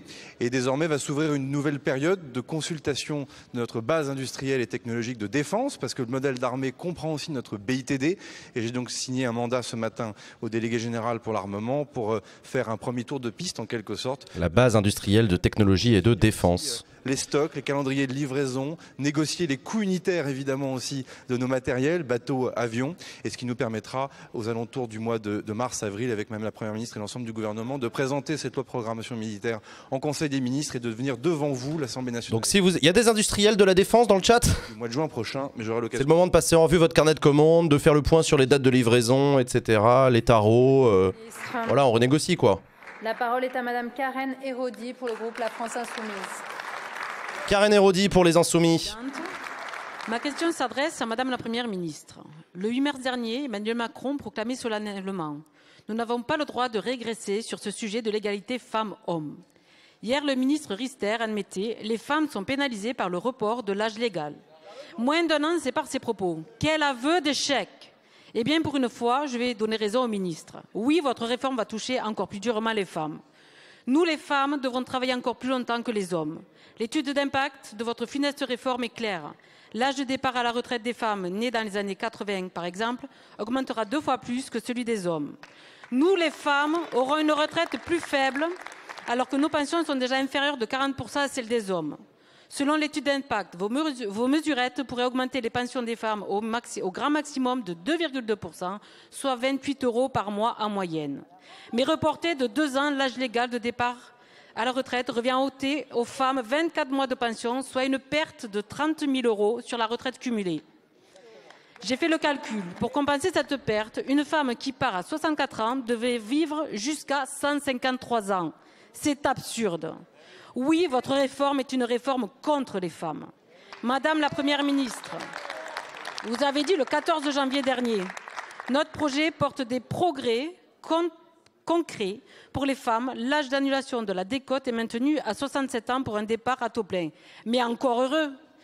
Allez-vous pourrir la vie des aides-soignantes, des assistantes maternelles, des ouvrières, des employés, de toutes les femmes de ce pays? Mais nous devrions nous mettre à genoux pour vous remercier de vous permettre, dans votre grande miséricorde, de continuer à travailler jusqu'à 67 ans pour obtenir le taux plein automatique. Karen Hérodi, députée du Tarn, elle a 45 ans, elle est chef d'une entreprise d'économie de la construction. Et elle pose à son tour une question sur l'égalité femmes-hommes et le sort des femmes dans cette réforme des retraites. Je vous remercie. La parole est à Monsieur Olivier Dussopt, ministre du Travail, du Plein Emploi et de l'Insertion. Olivier Dussopt qui va lui répondre. Présidente, Madame la députée, vous avez débuté votre question en disant les femmes vont devoir travailler plus longtemps que les hommes. C'est une affirmation lapidaire et mensongère. L'âge légal de départ des femmes comme des hommes est évidemment le même. La durée de cotisation requise, telle que votée en 2013, est évidemment la même. Ce que montre l'étude d'impact et ce sur quoi vous vous plaisez à appuyer, c'est que progressivement, l'âge effectif de départ des femmes va se rapprocher de celui des hommes, mais en 2030, comme après, l'âge effectif de départ des femmes restera inférieur à l'âge de départ des hommes. Il y a certains rapprochements, mais ça reste inférieur. Et dire, comme vous l'avez fait, que nous demanderions aux femmes de travailler plus longtemps est mensonger et n'a qu'un objectif, c'est d'inquiéter. Au-delà de ce rappel, toutes les mesures que nous avons prises, que la Première ministre a présentées tout à l'heure, visent à mieux protéger les femmes et notamment les plus fragiles. Tenir compte des trimestres cotisés au titre de l'assurance vieillesse pour les parents au foyer, tant pour l'éligibilité au minimum de pension que l'éligibilité au départ anticipé dans les carrières longues, c'est une mesure de protection des femmes. La seule mise en œuvre de la retraite minimum garantie, quand on sait que 50% des retraités femmes ont une retraite sont au minimum, ouais. brute, c'est une protection qui bénéficie pour les 2/3 des crédits que cela mobilise aux femmes. Ce projet met des protections nouvelles pour les femmes et en particulier pour les femmes qui ont les carrières les plus hachées, les moins bien payées et donc les retraites les plus basses. Vous mentez sur un point, vous niez les progrès sur le second. Je vous remercie, Monsieur le Ministre. Vous avez une seconde. Votre réforme est inhumaine, injustifiée, vous le savez. Écoutez. Une seconde. La parole est à Monsieur Christian Baptiste pour le groupe socialiste. Christian Baptiste. Madame la Présidente, Mesdames, Messieurs les ministres, mes chers collègues. Il y a de cela quelques jours, mon cher collègue Moïté Broserson vous interrogeait à juste titre sur les impacts qu'aurait la réforme des retraites dans les territoires dits d'outre-mer. Pour autant, la question posée revêtait une importance particulière, surtout lorsqu'on sait que le projet de réforme des retraites, tel que présenté par vos soins, a vocation à s'appliquer non seulement en France hexagonale, mais aussi sur le territoire dit d'outre-mer. Monsieur le ministre, comment pensez-vous une réforme des retraites qui se voudrait universelle, sans pour autant prendre en considération les spécificités des territoires ultramarins? Pour rappel, et ce n'est pas moi qui l'avance, mais des études sérieuses, à l'instar des rapports publiés par l'INSEE en juillet 2022, ou encore les données émanant de la CNAV ou de la GIC-ARCO. La CNAV, c'est la Caisse nationale d'assurance vieillesse, et la GIC-ARCO, c'est le gestionnaire de la retraite complémentaire. Expose nos travailleurs à des carrières pour le privé, bien souvent sous-rémunérées, ne leur permettant pas, le moment venu, de partir à la retraite avec une pension décente et complète. 9 à 15% des retraités des départements et régions dits d'outre-mer sont considérés comme étant en situation de grande pauvreté, contre 1% en moyenne en France métropole hexagonale. Il y en a qui sont, en outre-mer là dans le chat. Dans les territoires dits d'outre-mer, touchent en moyenne une pension inférieure de 10 à 17% à ce que perçoit un senior qui vit en France hexagonale. Elle est là la réalité. À l'instar des éléments évoqués ci-dessus. Salut à vous, des big up à vous. Pouvez-vous nous garantir que le projet de réforme des retraites introduit par vos soins est de nature à garantir une équité de traitement entre le retraité de la France hexagonale et ceux des territoires dits d'outre-mer? Dans la positive, merci de nous indiquer précisément les paramètres. Christian Baptiste, il est député de Guadeloupe, il a 60 ans. Et vous avez compris sa question, il pose une question sur les différences de réalité des retraites entre les ultramarins et les métropolitains. On écoute Olivier Dussopt à nouveau. Monsieur le député Baptiste, en complément à la réponse que j'ai apportée à monsieur le député Riemann, je voudrais simplement vous apporter les précisions suivantes sur la prise en compte des spécificités en Outre-mer. Première spécificité, la réforme que nous présentons avec la Première ministre s'appliquera au département d'Outre-mer. Les territoires d'outre-mer qui ont notre statut, qui ont un statut départemental, ont un système qui leur est particulier. Ça paraît une évidence, mais il est bon de le rappeler. Deuxième particularité, la situation de Mayotte. À Mayotte, le régime obligatoire de retraite ne date que de 1987 et nous savons que les retraités actuels ont en général une carrière composée, malheureusement, seulement de 9 années cotisées. Cela se traduit par des retraites extrêmement basses et ça se traduit par des modalités de calcul de l'accès au minimum contributif qui sont particuliers et adaptés. Il y a ensuite un chantier que j'ai évoqué tout à l'heure aussi concernant les salariés agricoles dans les territoires de Guadeloupe et de la Réunion qui nécessite que les partenaires sociaux en charge du régime complémentaire Agirc-Arrco puissent travailler pour étendre la couverture Agirc-Arrco à ces deux territoires au bénéfice des salariés agricoles, ceux du régime général étant déjà couverts par ailleurs. Vous me dites finalement, mais comment est-ce que cette réforme va s'appliquer en territoire d'outre-mer et quels sont les résultats ou en tout cas l'impact que cela peut avoir? Il est double. Le fait de l'appliquer de manière similaire, identique à ce qui se passera en France hexagonale, permet d'une part de prolonger les carrières comme nous l'avons fait, mais dans des territoires où l'âge effectif de départ est déjà supérieur au prochain âge légal d'ouverture des droits, ce qui lui donne peut-être un caractère moins mordant. Il y a une autre caractéristique de la réforme qui va bénéficier aux assurés d'outre-mer, c'est le fait que nous réévaluons, que nous remontions le niveau de la pension minimale à 85% du SMIC. C'est effectivement conditionné, nous l'avons dit, à une carrière complète, mais les 3/4... Olivier Dussopt, on ne peut pas lui reprocher de ne pas faire des réponses précises, une augmentation du minimum sans note, majoré, qui est accessible dès qu'un assuré a cotisé à hauteur de 30 années, soit 120 trimestres dans sa carrière. Beaucoup des assurés actuels et des retraités actuels outre-mer pourront ainsi en bénéficier. Il a de l'endurance, Olivier Dussopt, il va en avoir besoin, parce que lui, il va passer tout le mois de février au banc à défendre sa réforme dans des conditions qu'on imagine rock'n'roll. Philippe Bolo. J'associe à ma question mes collègues des circonscriptions concernées. Après les côtes du Finistère en décembre, après celles de la Vendée début janvier, c'est désormais les rivages de la Loire-Atlantique qui sont souillés par des vagues de billes de plastique. Cette pollution est catastrophique et irréversible. Par millions, les billes de plastique envahissent les zones littorales, rendant leur nettoyage tellement fastidieux qu'il en devient impossible. Ah merde. Les dégâts de cette pollution sont considérables pour la biodiversité marine. Poissons et oiseaux ingèrent ces microbilles qu'ils confondent avec leur nourriture. Il y en a des poissons et des oiseaux dans le chat. La pollution va impacter le tourisme et l'économie locale, sans parler des impacts encore méconnus de la présence de ces microplastiques sur le long terme pour les milieux et pour la chaîne trophique marine. La situation provoque une émotion légitime. Les maires des Sables d'Olonne et de Pornic, suivis par la présidente de la région des Pays de la Loire, ont porté plainte contre X. Plusieurs associations ont également saisi la justice. Aux côtés des élus et des associations, l'État a lui-même décidé de porter plainte. Monsieur le ministre, comment envisagez-vous de mobiliser vos services scientifiques et techniques afin de mener les investigations indispensables pour identifier la source de la pollution et ses responsables? Philippe Bolo, député du Maine-et-Loire du côté d'Angers, il a 55 ans, il est chef de projet, ingénieur dans une entreprise d'études techniques.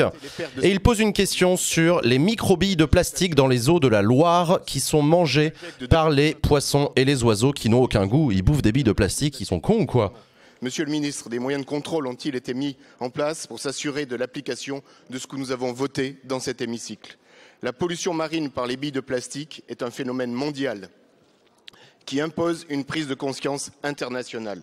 Monsieur le ministre, envisagez-vous de porter la voix de la France sur ce sujet lors de la deuxième session des négociations du traité international sur la pollution plastique qui se déroulera à Paris au printemps 2023? Je vous remercie, mon cher collègue. La parole est à monsieur Christophe Béchu, ministre de la Transition écologique et de la... On écoute Christophe Béchu qui va lui répondre. Qu'est-ce qu'il fait, Christophe Béchu, contre les microbilles de plastique? Monsieur le député Bolo, ce que nous vivons est un scandale absolu. Une marée blanche qui, vous l'avez dit, après la Vendée, le Finistère, le Morbihan, touche tout particulièrement la Loire-Atlantique. De quoi parlons-nous? De granulés qui font entre 4 et 5 mm de diamètre, extrêmement complexes à ramasser, qui atteignent parfois des concentrations de 100 à 200 granulés plastiques industriels par mètre carré. Compliqué. Mètre cube. S'insérant dans les écosystèmes, ingérés par l'ensemble des animaux et laissant le désarroi des élus, des associations qui pourtant, comme ça a été le cas à Pornic à la fin de la semaine dernière, essayent de se mobiliser. Le gouvernement est révolté, il joint la parole aux actes. Nous avons, avec Hervé Berville, mon collègue secrétaire d'État à la mer, signé le dépôt de plainte auprès du procureur de la République.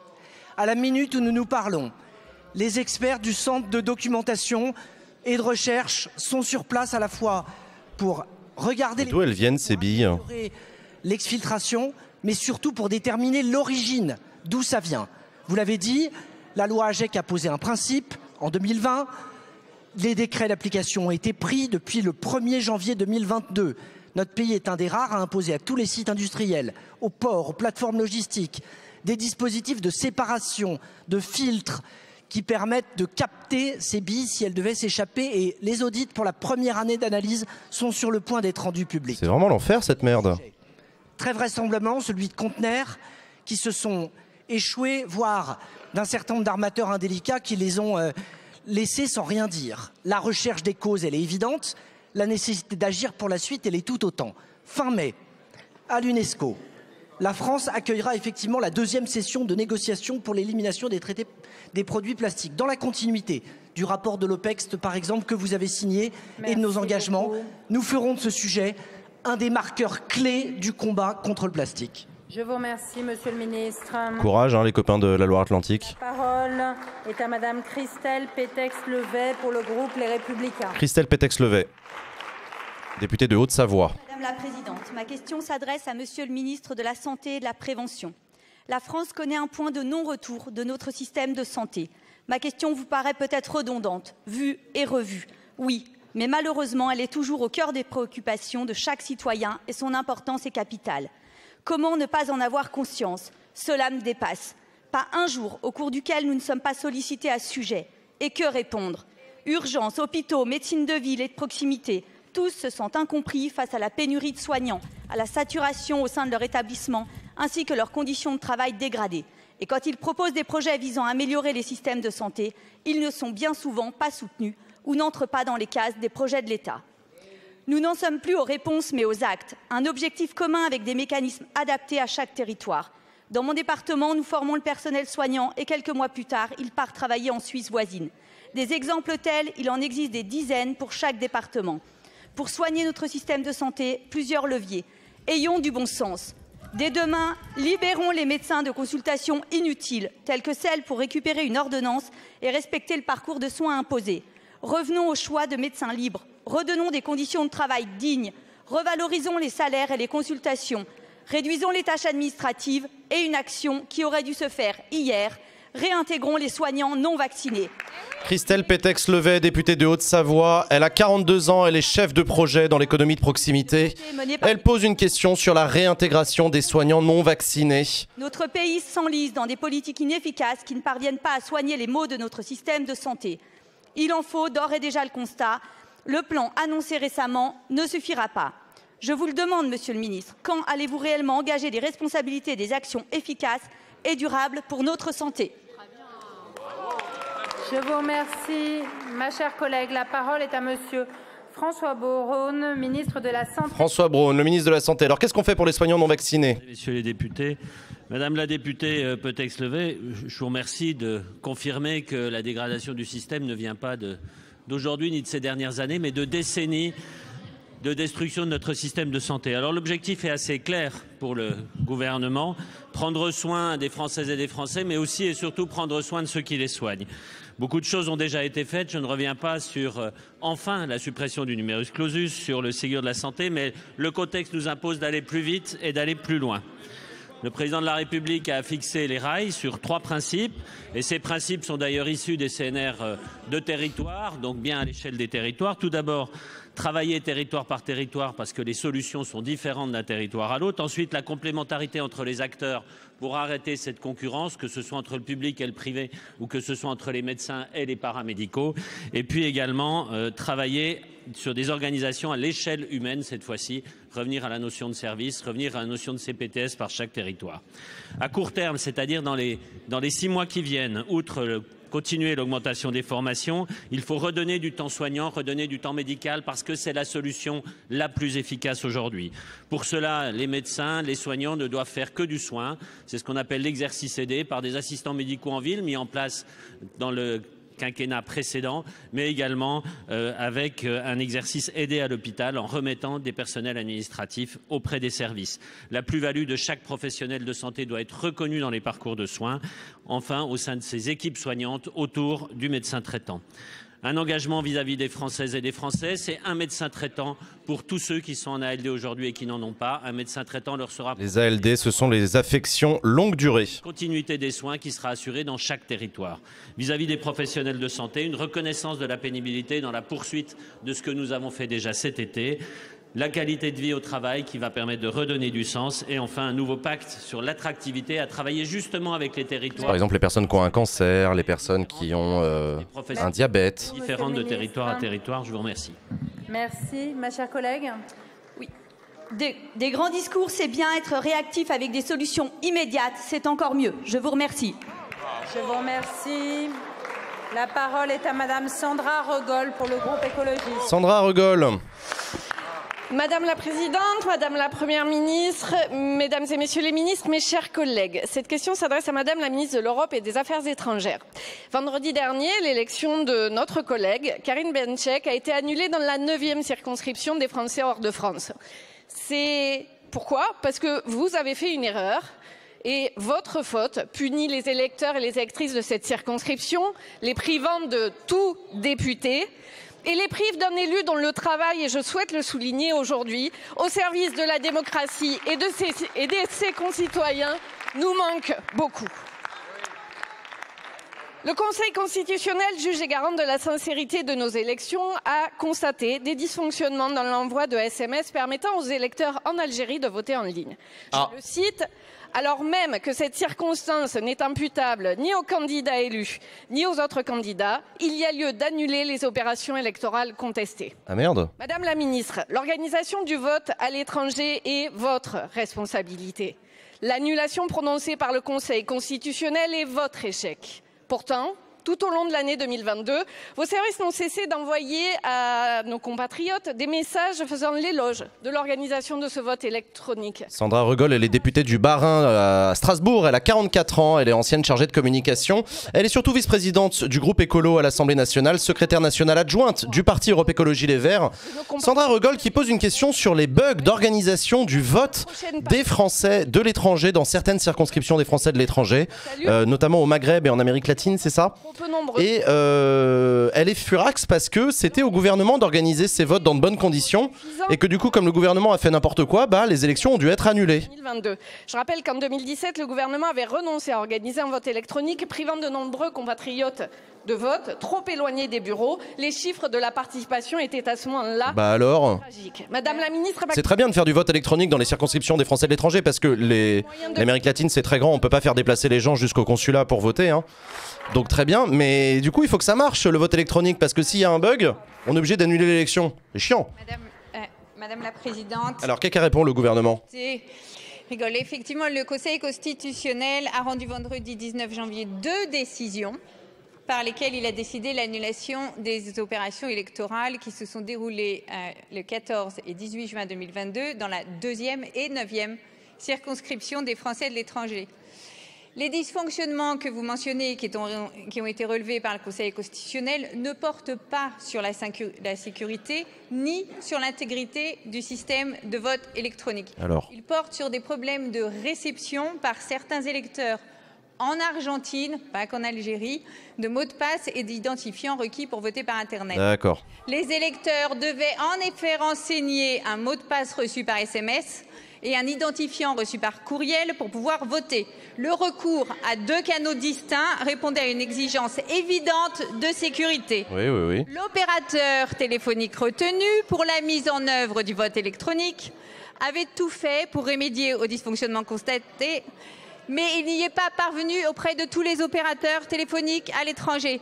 Madame la députée, le gouvernement est attaché au progrès qu'a représenté le vote électronique qui a permis d'accroître... Donc du coup ce qu'elle dit c'est que c'est pas un problème de sécurité du vote, il n'y a pas eu de magouille, il n'y a pas eu de truc comme ça, c'est juste qu'il y a des gens qui devaient pouvoir recevoir par SMS un code de confirmation, vous savez comme on a pareil pour la banque ou des trucs comme ça, pour sécuriser justement le vote.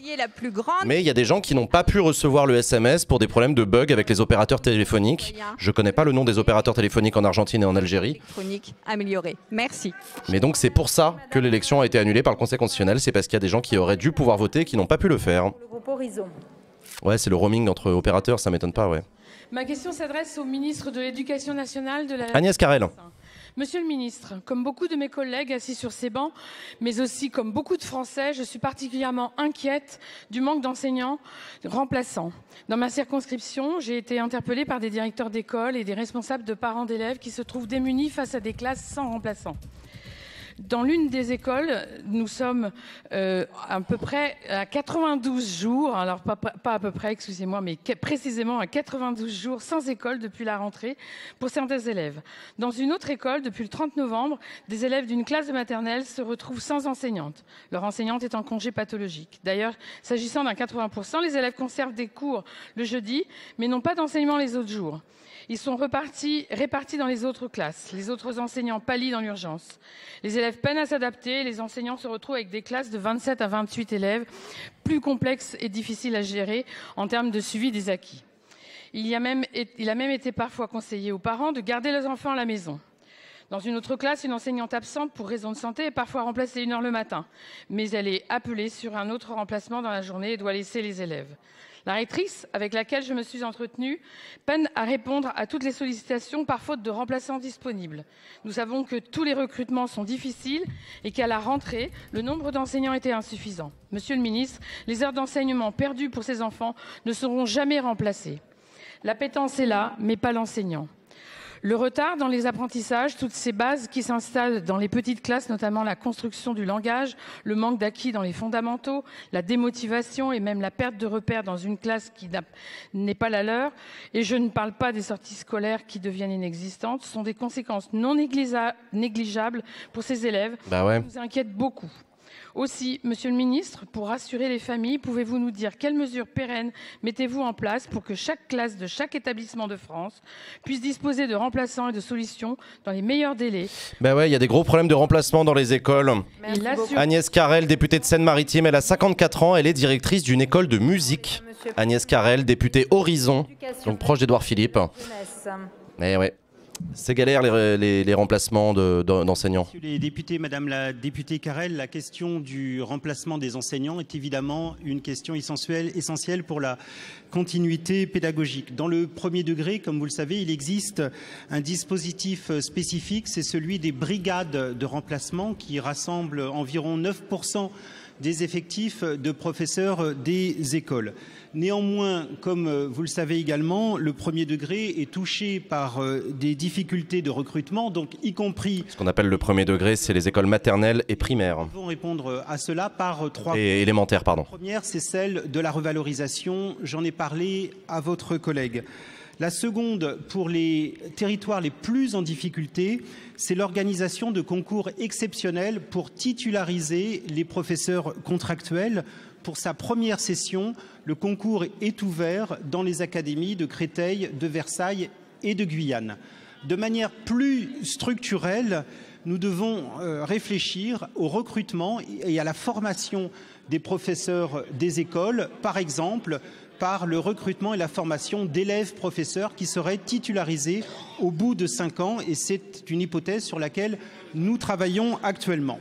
S'agissant du second degré, la question du remplacement doit également être prise à bras-le-corps. D'une part par la revalorisation, bien entendu, mais aussi par les missions complémentaires qui font l'objet des concertations et qui incluent cette question des remplacements pour les remplacements de courte durée.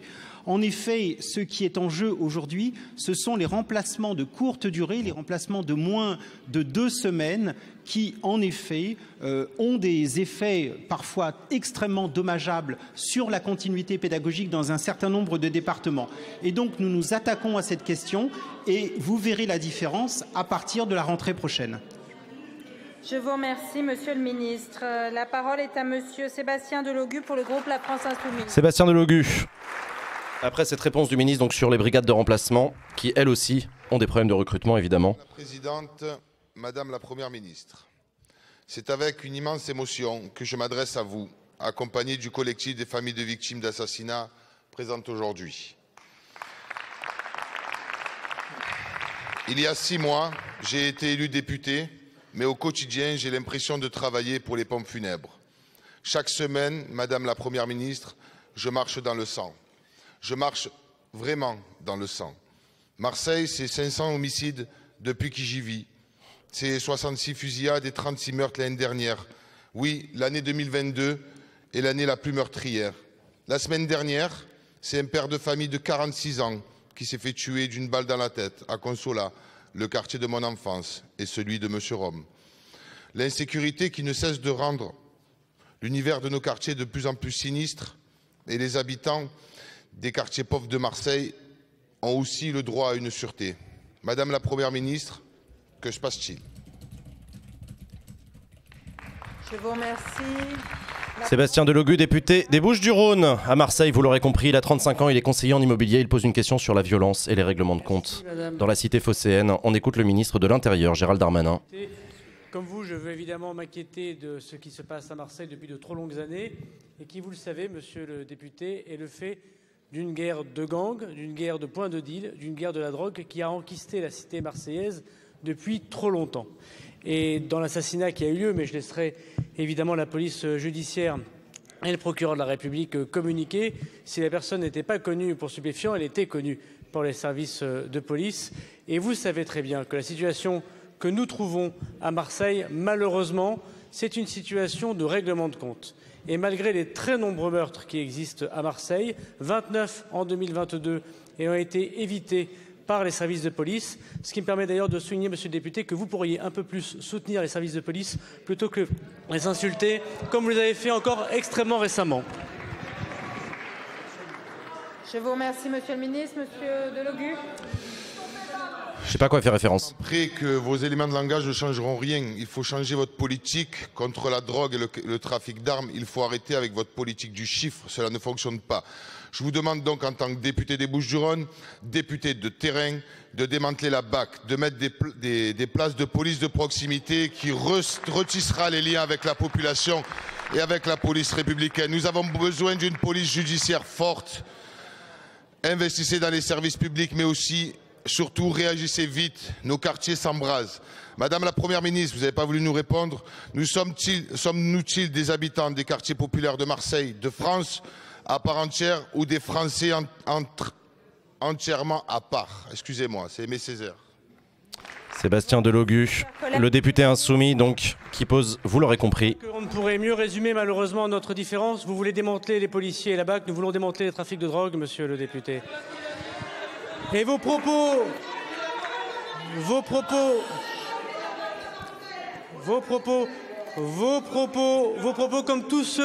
comme tous ceux de la France insoumise sont absolument scandaleux. Monsieur Mélenchon, les policiers sont des barbares. Soyez prudents car les vérités sont très bonnes à écouter de la part de ceux qui n'aiment pas la police. C'est les policiers qui sont courageux dans les cités de Marseille, ce ne sont pas les voyous. Et vous devriez avoir honte de soutenir ainsi ceux qui attaquent les policiers au risque de leur vie. Alors vive la police nationale qui protège les honnêtes citoyens. Et dans cet hémicycle républicain, plutôt que de dire que les policiers sont des barbares, plutôt que démanteler la police nationale, vous devriez protéger la police plutôt que d'être complice. Gérald Darmanin, Monsieur le ministre. qui répond par l'attaque aux insoumis en les renvoyant à des propos tenus par Jean-Luc Mélenchon. Deux interventions, il y en a que. Je sais pas quand. Madame Nathalie da Conceição Carvalho pour le Rassemblement national. Nathalie Merci. da Conceição Carvalho, je sais pas comment ça se prononce. Monsieur le garde des Sceaux, vendredi dernier, le meurtrier de la jeune Axel Dorier a été condamné à 12 ans de prison. S'il ne nous appartient ni à vous ni à nous de commenter ce verdict au nom de la séparation des pouvoirs, il n'en reste pas moins que bon nombre de nos compatriotes est choqué, notamment après avoir entendu l'avocat du coupable expliquer qu'il pourra, dès l'année prochaine, je cite, bénéficier d'un bracelet probatoire. Voilà une triste illustration de votre politique pénale. Rappel à la loi, stage de citoyenneté, composition pénale, travaux d'intérêt général effectués ou non, peine de prison avec sursis, peine de prison ferme immédiatement transformée en aménagement de peine ou jamais mise à exécution. Voilà ce que risquent ceux qui volent, rackettent, insultent, menacent, agressent, blessent, trafiquent. Et ce, depuis le 1er janvier 2023, tout condamné à moins de 2 ans de détention sort 3 mois avant sa fin de peine. Bien sûr, il y a des exceptions à la règle, mais vous acceptez de laisser sortir des coupables de trafic de stupéfiants, de vol, de violence avec ou sans armes. Si l'actualité politico-judiciaire n'évoquait pas si régulièrement des récidivistes, on pourrait se dire que c'est seulement la notion même de justice qui est mise à mal, mais dans les faits, ce sont nos compatriotes qui font les frais de cette politique. Je vous le dis clairement, monsieur le garde des Sceaux, et je relaie ici les paroles de bon nombre de magistrats. Il y aura un jour un raté. Depuis des décennies, la politique des peines repose sur un dogme. Éviter de sanctionner et lorsque des peines sont prononcées, éviter la prison. Cette libération anticipée inquiète à juste titre les Français. Monsieur le garde des Sceaux, ma question est simple. Quand allez-vous changer de politique pénale ? Quand mettrez-vous en place une politique pénale qui protège les Français et Nathalie Conceição Carvalho, députée de l'Essonne, elle a 56 ans, elle est auto-entrepreneur dans l'événementiel. Et elle pose une question sur le manque de sévérité de la justice, selon elle, contre les délinquants. Présidente, Madame la députée, d'un extrême à l'autre, toujours les mêmes vieilles recettes, les mêmes casseroles et les mauvais produits qui donnent naturellement de mauvais plats. Alors, si c'est pour changer de politique pénale, pour aller vers la vôtre, je vais vous dire, vous commencez par critiquer une décision de justice rendue très vraisemblablement par la souveraineté populaire. Bel hommage que vous lui rendez. Je voudrais quand même vous dire que la Constitution n'est pas une vétille, une anecdote, une broutille, un texte superfétatoire, mais il consacre, Madame la députée, la totale indépendance de la justice dans notre pays. Et le jour, Madame, où, comme vous le souhaitez, on touchera à l'indépendance de la justice, alors nous aurons basculé vers le totalitarisme. Maintenant, s'agissant... C'est ce qui s'est passé notamment en Autriche. Vous devriez entendre... L'indépendance de la justice qui a été écornée par une réforme. Il s'agit d'interdire des sorties sèches. Ça concerne les gens qui ont été condamnés à qu'il reste moins de 2 ans d'emprisonnement et les 3 derniers mois, effectivement, une libération sous contrainte, sous le contrôle d'un juge de l'ordre judiciaire, peut être envisagée s'il y a un hébergement. S'il vous plaît, monsieur Chenu, s'il vous plaît. Laissez le garde des Sceaux répondre. Il y a un hébergement. D'ailleurs, les premiers chiffres que nous avons, c'est que 41% ont bénéficié d'une libération sous contrainte. Ce qu'on appelle la libération sous contrainte, c'est ce qu'a expliqué Éric Dupond-Moretti, c'est que les fins de peine, on essaye d'éviter que les personnes sortent de la prison du jour au lendemain sans avoir été préparées à la sortie. Donc on organise la sortie de prison avec un logement, avec parfois une activité, un lien avec une association, etc. Contre la récidive. Et on organise les choses de manière contrôlée. À la procédure pénale, si ce n'est la trique. Merci beaucoup, monsieur le ministre. La séance des questions au gouvernement est terminée. La séance est suspendue. Voilà, c'est la fin de cette séance de questions d'actualité au gouvernement, au cours de laquelle on a parlé beaucoup de la réforme des retraites. On a aussi parlé de la culture de la betterave, la puissance du port du Havre, tout ça.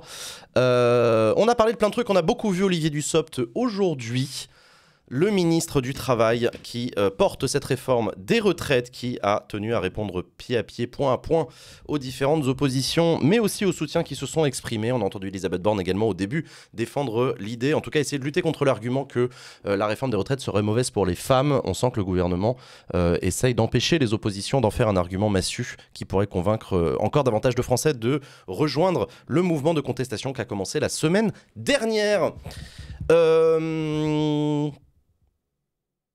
C'est quoi la trique? La trique, c'est le nom de la matraque.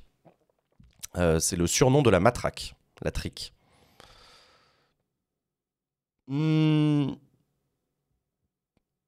Tac, tac, tac, tac, tac.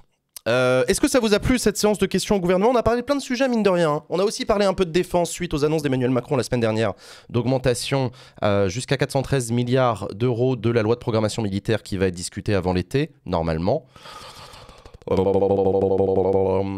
On a parlé de plein de trucs. Hein. En vrai, c'est pas si faux que les femmes sont plus amenées à avoir des carrières fragmentées. Ah oui, oui, c'est vrai. Oui, oui, c'est vrai. Et le gouvernement répond à ça qu'avec sa réforme, ils vont améliorer la prise en compte des trimestres cotisés au titre de la grossesse, etc., etc. Donc ouais. Les billes plastiques, c'est un délire. Ouais, j'étais pas au courant. La betterave aussi, ça a l'air vénère. Hein. Du coup, la France a été condamnée par la justice européenne. On est obligé de se conformer aux directives d'interdiction des néonicotinoïdes, y compris pour la betterave. Et les agriculteurs qui font de la betterave sont très inquiets parce qu'il y a eu une épidémie visiblement de jaunisse, qui est une maladie de la betterave qui a été transportée par des pucerons qui ont proliféré notamment grâce au réchauffement climatique, au dérèglement climatique. Et les néonicotinoïdes, visiblement, c'est pratique pour buter les pucerons. Sauf que ça bute les abeilles aussi. Voilà, c'est ce que j'ai cru comprendre. Peut-être que je me trompe, mais c'est ce que j'ai cru comprendre des échanges.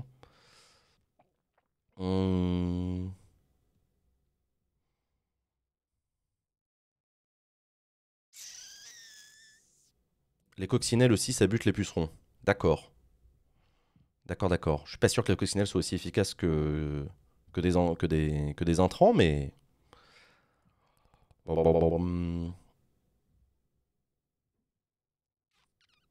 La France n'a pas été condamnée, c'est la Belgique. Ah bon? J'avais compris que si. J'aurais pensé qu'on aurait plus parlé des retraites. En fait, il y a pas mal d'autres sujets. Ah bah il y a tout le temps plein de sujets. De toute façon, rassurez-vous, hein, la retraite, on va avoir le temps d'en parler pendant tout le mois de février. Hein.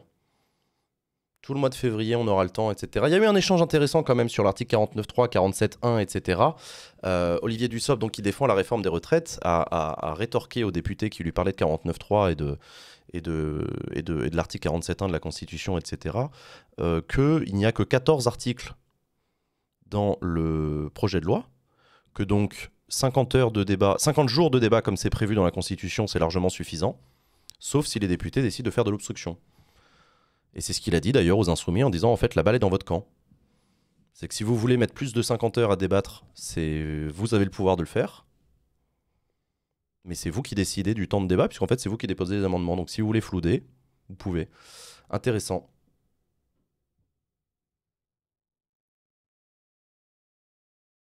Il va falloir m'expliquer comment les néonicotinoïdes sont un problème pour les abeilles concernant la culture de la betterave, alors que ce serait compliqué pour les abeilles de butiner les betteraves sous terre.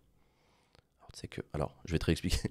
On apprend ça en grande section de maternelle. Tu sais, sous l'eau, sous la terre, pardon, il y a le légume, et au-dessus de la terre, il y a des feuilles.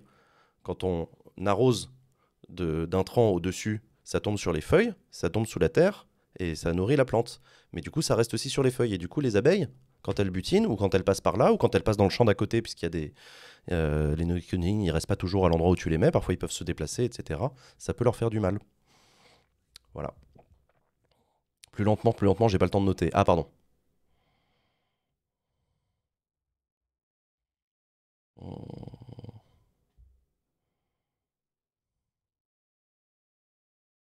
Non, ils peuvent mettre fin au débat, ils n'y sont pas obligés. De quoi?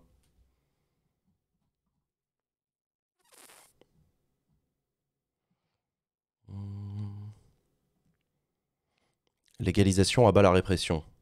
De quoi? Des néonicotinoïdes? Ah oui, peut-être.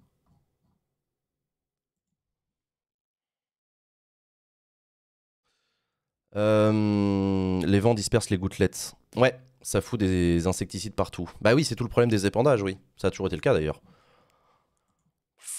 Ça a toujours été le cas.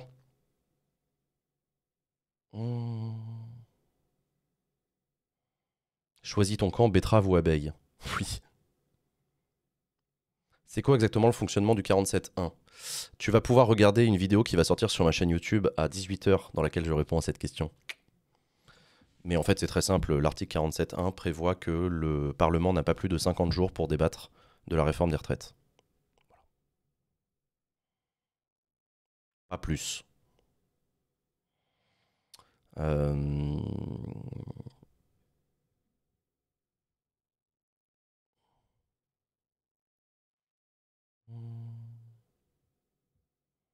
C'est pas 20 jours, c'est 20 jours pour l'Assemblée nationale en première lecture. Si au bout de 20 jours, ils n'ont pas fini les travaux, ça passe directement au Sénat, où ils ont 15 jours. Ensuite, ça retourne en CMP, où ils négocient.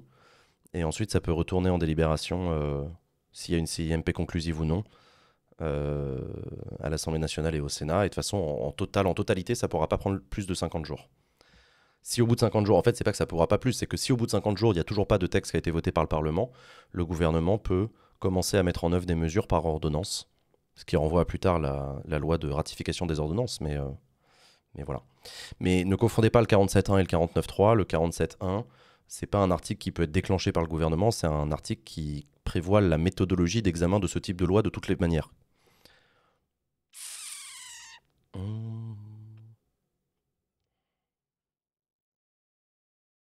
Non, mais il faut dynamiter la 5e, c'est pas possible d'avoir une constitution pareille. C'est pas lié à la 5e particulièrement, hein, le fait que les lois budgétaires ont des prédispositions spécifiques dans leur méthodologie d'examen.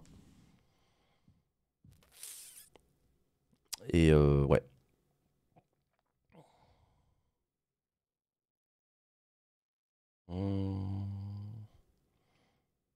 Les experts pensent quoi de la réforme? Tout acheter, tout à garder, de la nuance. Les experts n'ont pas vocation à donner des préférences. Enfin, l'expertise n'éclaire pas particulièrement les choix politiques. Cette réforme est l'objet d'un choix politique. Les experts peuvent dire beaucoup de choses, mais tu as des experts qui peuvent apporter des arguments pour soutenir la réforme, d'autres qui peuvent apporter d'autres arguments pour dire que la réforme est néfaste. Mais c'est un choix politique. C'est pas gentil ou méchant, objectivable par la science. C'est pas comme ça que ça marche. Ce sont des choix politiques. La question de savoir quelle est la part d'imposition qui doit financer notre système de retraite n'est pas une réforme à laquelle il y a une réponse vraie validée par la science et une réponse fausse. C'est un choix politique. Pareil pour le poids d'un système de retraite, pareil pour le montant des cotisations, pareil pour le montant de l'imposition, pareil pour beaucoup de choses, le montant des pensions, etc. Et le rapport du Conseil constitutionnel pour voir si c'est le bon appareil législatif et si le 47.1 est bien mis en jeu dans ce cas-là, il sera quand? Ah bah il sera à la fin. Le Conseil constitutionnel n'intervient qu'à la fin de l'examen du projet de loi, une fois qu'il a été adopté par le Parlement.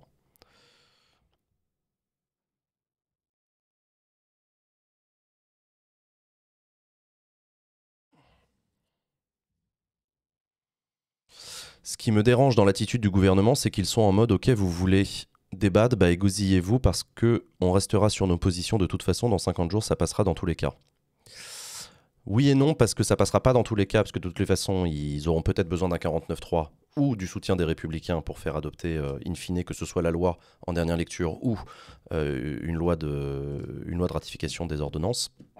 Ça change pas grand-chose au fait qu'il y a toujours besoin d'un vote majoritaire à la fin. Et de toutes les manières, encore une fois, le fait majoritaire, ça s'applique à tous les camps politiques, quel que soit le gouvernement en place.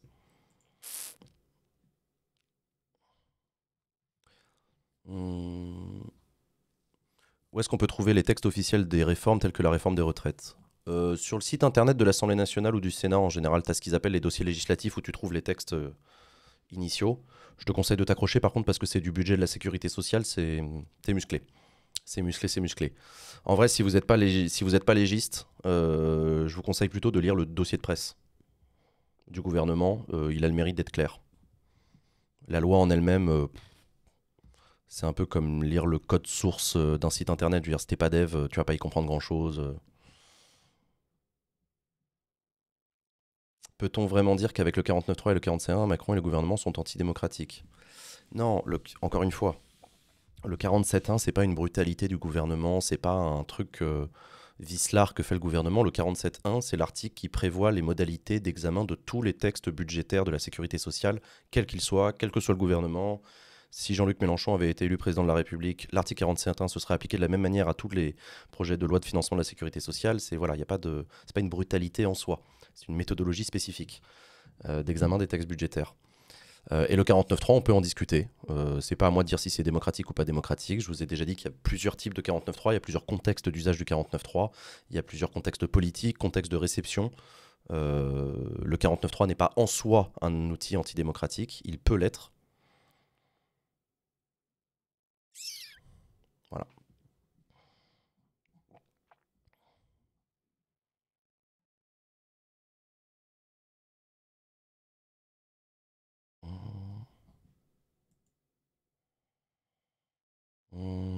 Un légiste, c'est un spécialiste de la lettre de la loi. Il fait de la légistique, qui sait écrire et comprendre l'examen des lois. Ça se rapproche du juriste, qui peut être un praticien ou pas.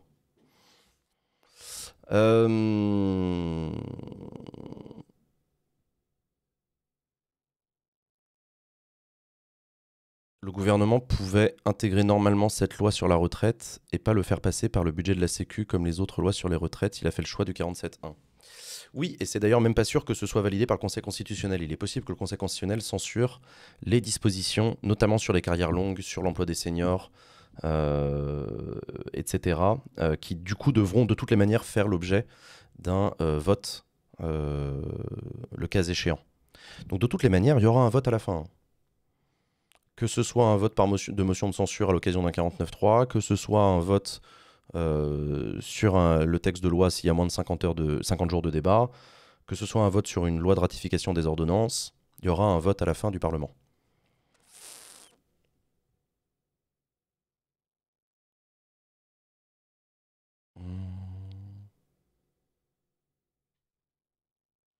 L'un des gros problèmes, à mon sens, du 49.3, c'est que le gouvernement s'en sert pour enlever les amendements votés par la majorité de députés à l'Assemblée et qui ne lui plaisent pas. Oui, c'est pas les premiers à l'avoir fait. C'est pas spécifique à ce gouvernement-là.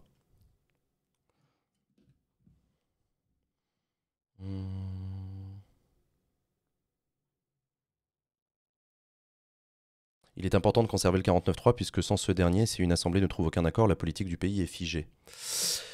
Oui, c'est une question de débat. C'est-à-dire qu'en 2008, quand on a changé la Constitution, il y avait plus ou moins un consensus dans le paysage politique pour dire que le 49.3, il fallait y mettre des limites pour que ça reste un outil exceptionnel. C'est pour ça qu'on a limité à un seul usage du 49.3 hors texte budgétaire par session parlementaire. Ça avait du sens de dire, bon, ça doit être un outil à la main du gouvernement pour faire passer un texte prioritaire, etc. Mais il ne faut pas que... Enfin voilà, il y avait une logique, en tout cas dans la réforme de 2008, de rationalisation du pouvoir du Parlement, du pouvoir du gouvernement sur le Parlement. C'est une réforme qui a en réalité pas mal amélioré les pouvoirs du Parlement. Donc voilà. Mais et notamment ça en faisait partie. Donc, mais ça c'est une bonne question, hein. Un jour, si on passera à une 6e République, une 7e, une 8e, j'en sais rien, ça restera un débat intéressant. Faut-il ou non que la Constitution prévoie des circonstances dans lesquelles une loi doit pouvoir passer différemment, être votée avec plus de facilité, être forcée par le gouvernement, etc.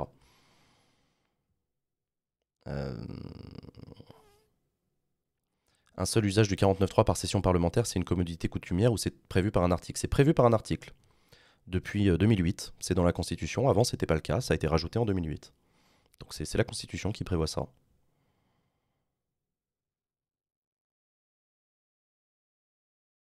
La République Mélenchon. Non, mais que ce soit Jean-Luc Mélenchon ou un autre ou n'importe qui, en fait, je m'en fous. Le fait est que quand vous écrivez une Constitution, il est important que vous mettiez dans la peau de cette Constitution lorsque vous serez dans l'opposition et lorsque vous serez au pouvoir. Donc il faut essayer de rationaliser le fonctionnement en se disant c'est quoi le but de la Constitution, quel pouvoir du Parlement, quel pouvoir du gouvernement, qui peut parasiter l'autre, de quelle manière et avec quelle justification, démocratique ou non. C'est un vrai sujet. Vous ne pouvez pas changer d'avis en fonction de si vous êtes dans l'opposition ou dans la majorité. C'est la même Constitution qui s'appliquera à vous le jour où vous arriverez au pouvoir. Donc il faut se poser la question de savoir, bon, cet article-là, quand je suis dans l'opposition, il ne me plaît pas, mais quand je suis au pouvoir, est-ce qu'il a du sens? Est-ce qu'il est utile? Est-ce qu'il peut s'appliquer dans des conditions, etc. Et ensuite, tu peux rationaliser, tu peux débattre. C'est des débats absolument passionnants, mais voilà. De Gaulle s'imaginait pas dans l'opposition. Ah non, pas vraiment, non. De Gaulle, il s'est taillé un costard qui s'appelle le président de la République de la 5e. Il ne se voyait qu'à ce poste-là.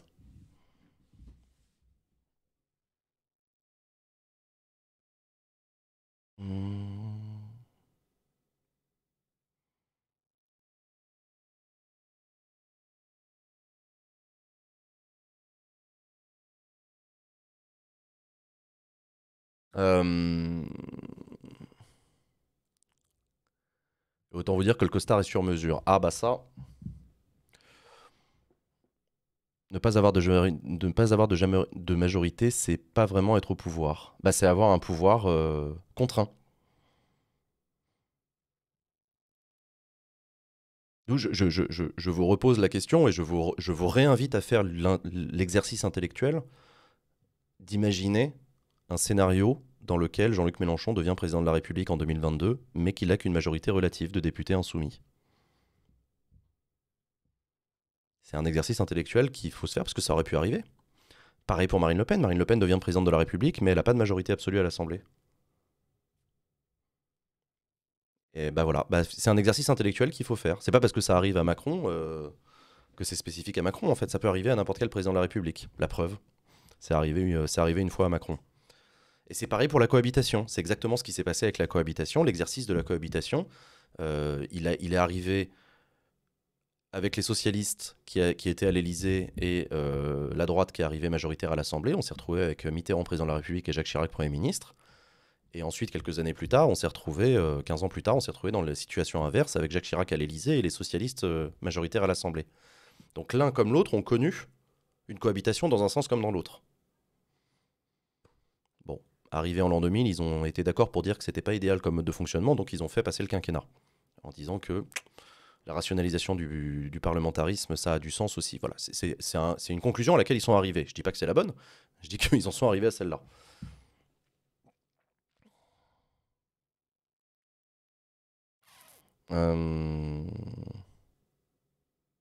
Si Marine fait autant de 49.3, j'ai pas l'impression que les Français le prendront aussi bien qu'avec Macron. Ouais, et si c'est Mélenchon? Si Mélenchon a une majorité relative? Est-ce qu'il fera des 49.3 pour sa loi de sortie du nucléaire? J'en sais rien. Je sais pas.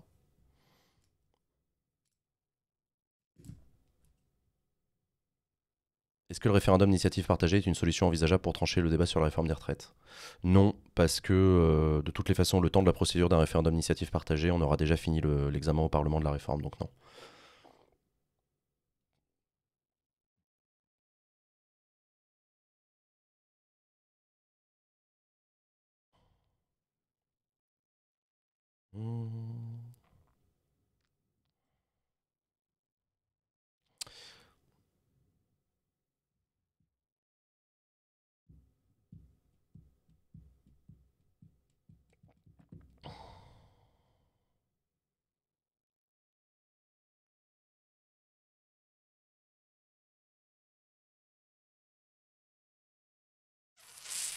Et la motion référendaire? La motion référendaire, elle a quasiment aucune chance d'être adoptée, mais c'est un outil intéressant qui est utilisé par les oppositions qui veulent forcer les Républicains et la majorité à justifier le fait de ne pas faire appel directement au peuple pour la réforme des retraites. Mais de toutes les façons, à la fin, il faut que le président de la République soit d'accord, donc c'est pas très intéressant la motion référendaire.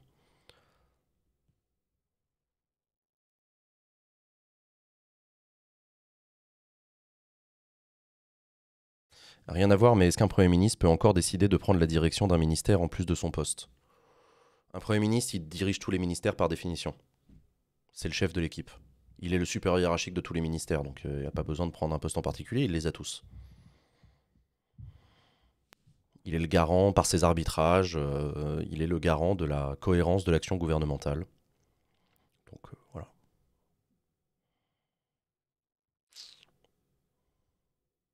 Est-ce que Mélenchon pourrait faire passer par 49.3 la fin de la 5e et démarrer la 6e? Non, le 49.3 ne peut pas servir à changer la Constitution.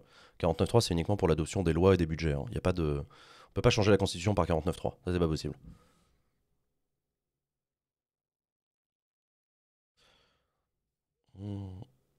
Est-ce que le président de l'Assemblée nationale peut prendre part au vote? Oui, il peut. Il peut. Par usage, il s'abstient de le faire la plupart du temps, mais il peut. Le président de l'Assemblée nationale n'est qu'un député comme les autres, qui a été élu par ses collègues pour présider l'institution. Hein. Mais c'est un député comme les autres. Le président, il choisit parmi les députés choisissent l'un des leurs. Il faudrait quoi pour passer de la 5e à la 6e République? Une réforme de la Constitution. Ça peut passer par un congrès, ça peut passer par un référendum.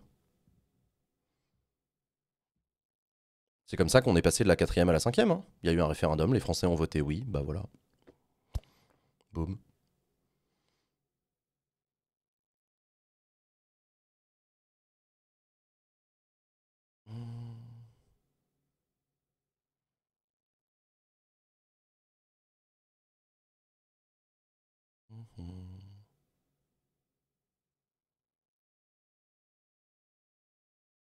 Elles sont solides, les rumeurs sur les députés Renaissance qui ne veulent pas voter la réforme. Je t'invite à regarder l'émission Backseat, l'excellente émission Backseat qui a été diffusée la semaine dernière. Tu peux par ailleurs acheter le suite qui soutient la production de l'émission. Tu peux également faire un don sur le Utip de l'émission pour nous permettre de continuer à produire cette émission. Merci à vous pour votre soutien à Backseat.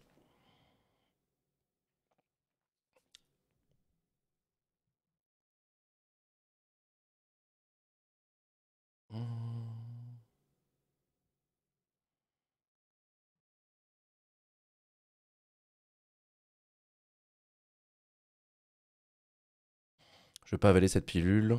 On engage la responsabilité du gouvernement et ceci et cela. C'est des ploucs qui ne s'opposent pas et même passent au forcing. Donc bon, rien n'est légitime le 49.3. C'est une question de point de vue. Hein. Je crois que la réforme du RMI a été adoptée par 49.3. C'était Michel Rocard. Qu'est-ce qu'il avait fait d'autre Michel Rocard, il en avait fait plein des 49.3. La CSG, la création de la CSG. Il avait fait passer par 49.3, je crois.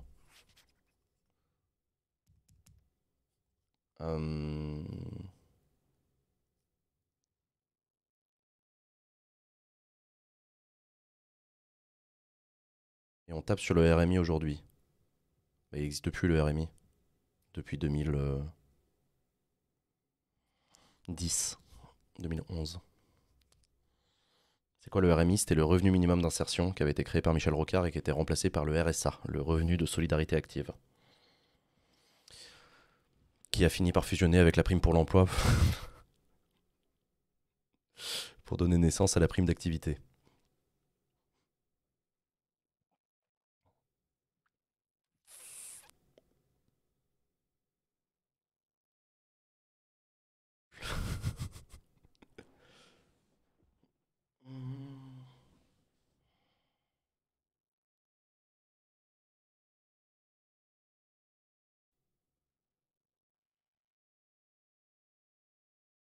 Il n'y a pas une loi qui prévoit de contrer le 49.3 quand il peut y avoir une alternative moins immorale à une réforme qu'il l'est un tantinet.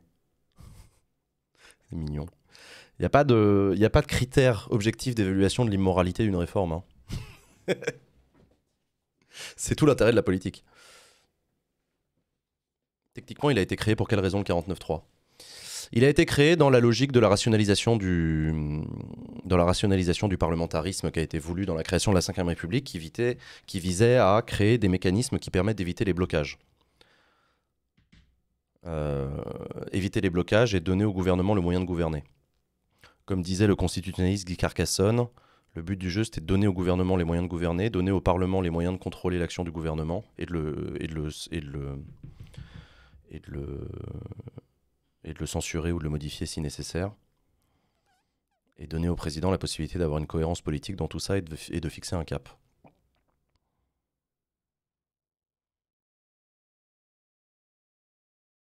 Et c'est pour ça qu'on a créé le droit de dissolution, le pouvoir de dissolution, pardon, le 49.3, il y a eu plein d'autres trucs qui ont été créés et qui avaient une logique justement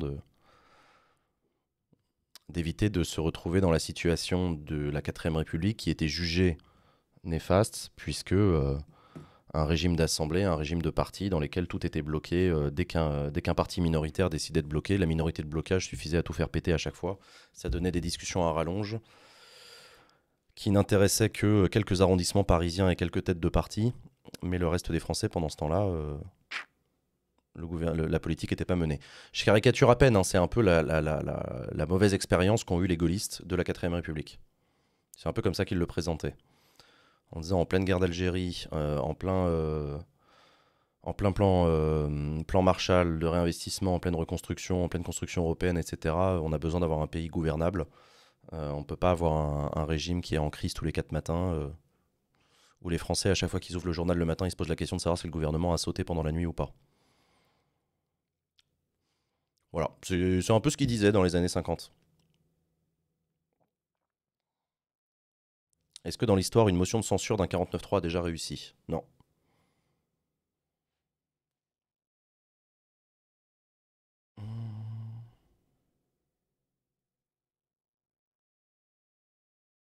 Il n'y a aucun moyen de contrer un 49.3. Si? Si, en votant une motion de censure.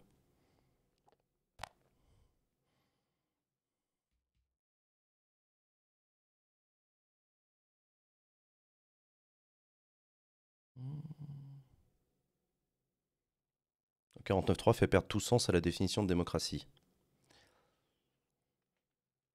C'est une manière de voir les choses. Je ne suis pas sûr qu'un mécanisme parlementaire, parmi d'autres, soit à lui tout seul responsable de la mort de la démocratie. Tu vois, à mon avis, il y a un chouïa plus de nuances. C'est un dispositif qui a des usages différents dans des contextes différents, avec des raisons différentes d'être enclenché. Et après, chacun voit midi à sa porte. Hein.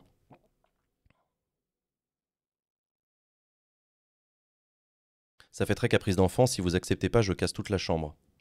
Non, c'est plus... Enfin, 49.3, c'est pas si vous acceptez pas, je boude, hein. C'est si vous n'acceptez pas, virez-moi. C'est ça un 49.3. 49.3, c'est un Premier ministre qui dit au Parlement, si vous ne voulez vraiment pas de ma réforme, virez mon gouvernement.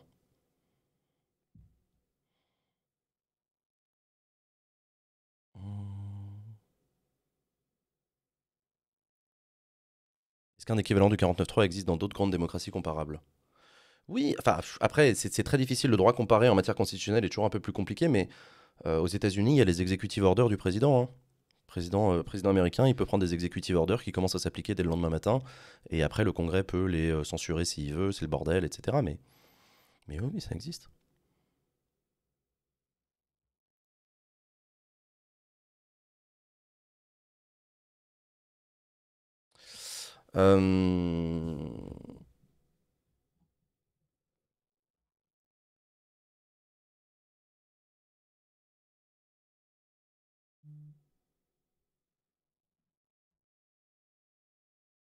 Mais encore une fois, je vous invite à faire l'exercice intellectuel de l'expérience de pensée, d'imaginer un gouvernement qui vous plaît.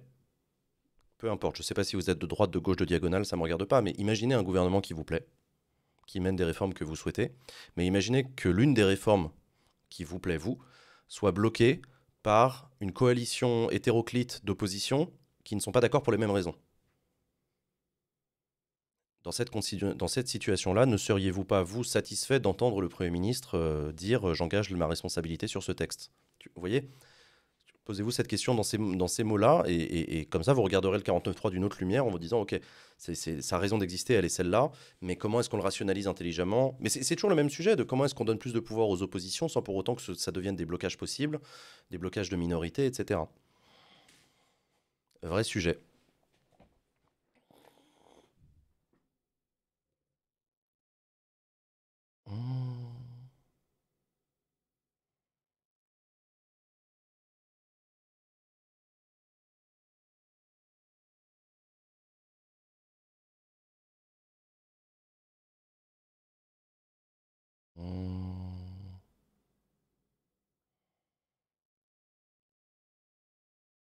Mais c'est la question des minorités de blocage aussi, hein, sur les majorités qualifiées. Oui, une majorité qualifiée, c'est toujours mieux qu'une majorité absolue. Tu fais une majorité à 3/5, comme ça, il y a une vraie solidité démocratique à ta décision. Sauf que le problème, c'est qu'il suffit d'avoir que 2/5 de députés qui bloquent pour que ta loi ne s'applique jamais. Ça fait un peu con, quand même.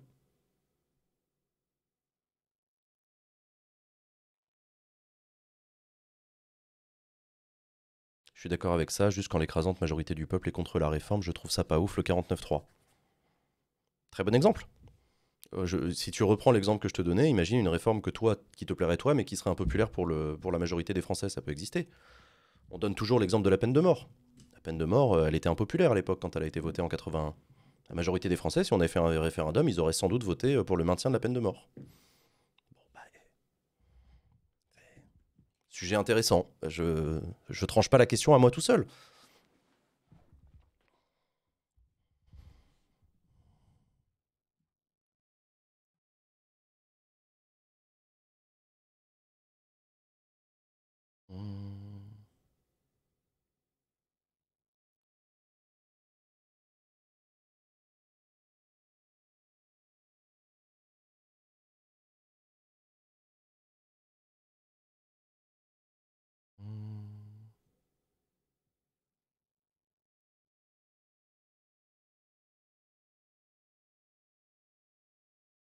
Le 49.3, c'est bien uniquement dans le cas où la réforme me plaît, c'est pas compliqué.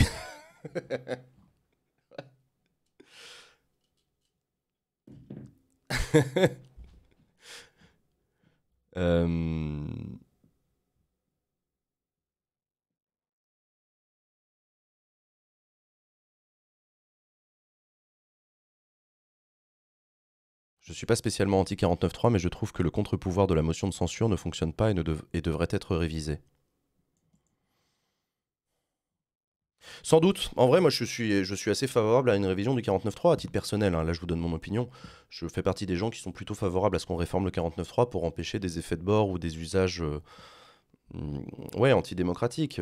Par exemple, plutôt que de faire passer un 49.3, on pourrait faire un système de vote bloqué où le gouvernement propose de voter le texte en une fois, sans amendement. C'est violent, c'est dur, ça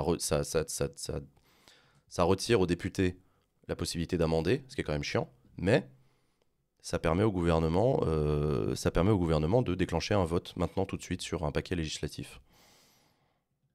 On peut imaginer plein de trucs, on peut inventer des clauses de revoyure dans un an, on peut imaginer des votes différés par exemple, tiens. On peut imaginer un système de vote différé, le gouvernement met en œuvre une réforme et le vote aura lieu dans un an. J'en sais rien, je sais pas. Il faut jamais s'interdire de faire preuve d'imagination.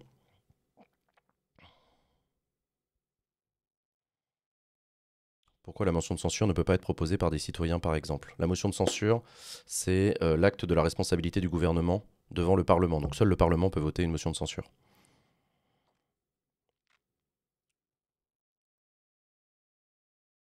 On pourrait imaginer interdire de virer les amendements déjà votés. On pourrait, après, le 49.3 ne s'applique qu'à l'Assemblée, pas au Sénat, donc après il y a le retour, donc ouais. Donc si les sénateurs font sauter les amendements qui ont été votés à l'Assemblée, il faudra les revoter une deuxième fois.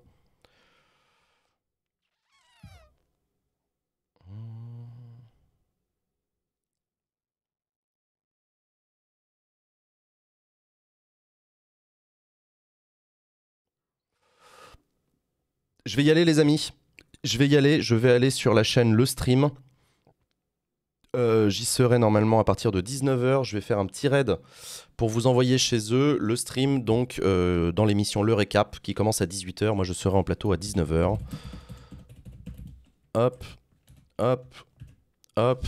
Merci à vous, on se retrouve demain en live pour je sais pas encore quoi, on avait dit quoi, FAQ politique?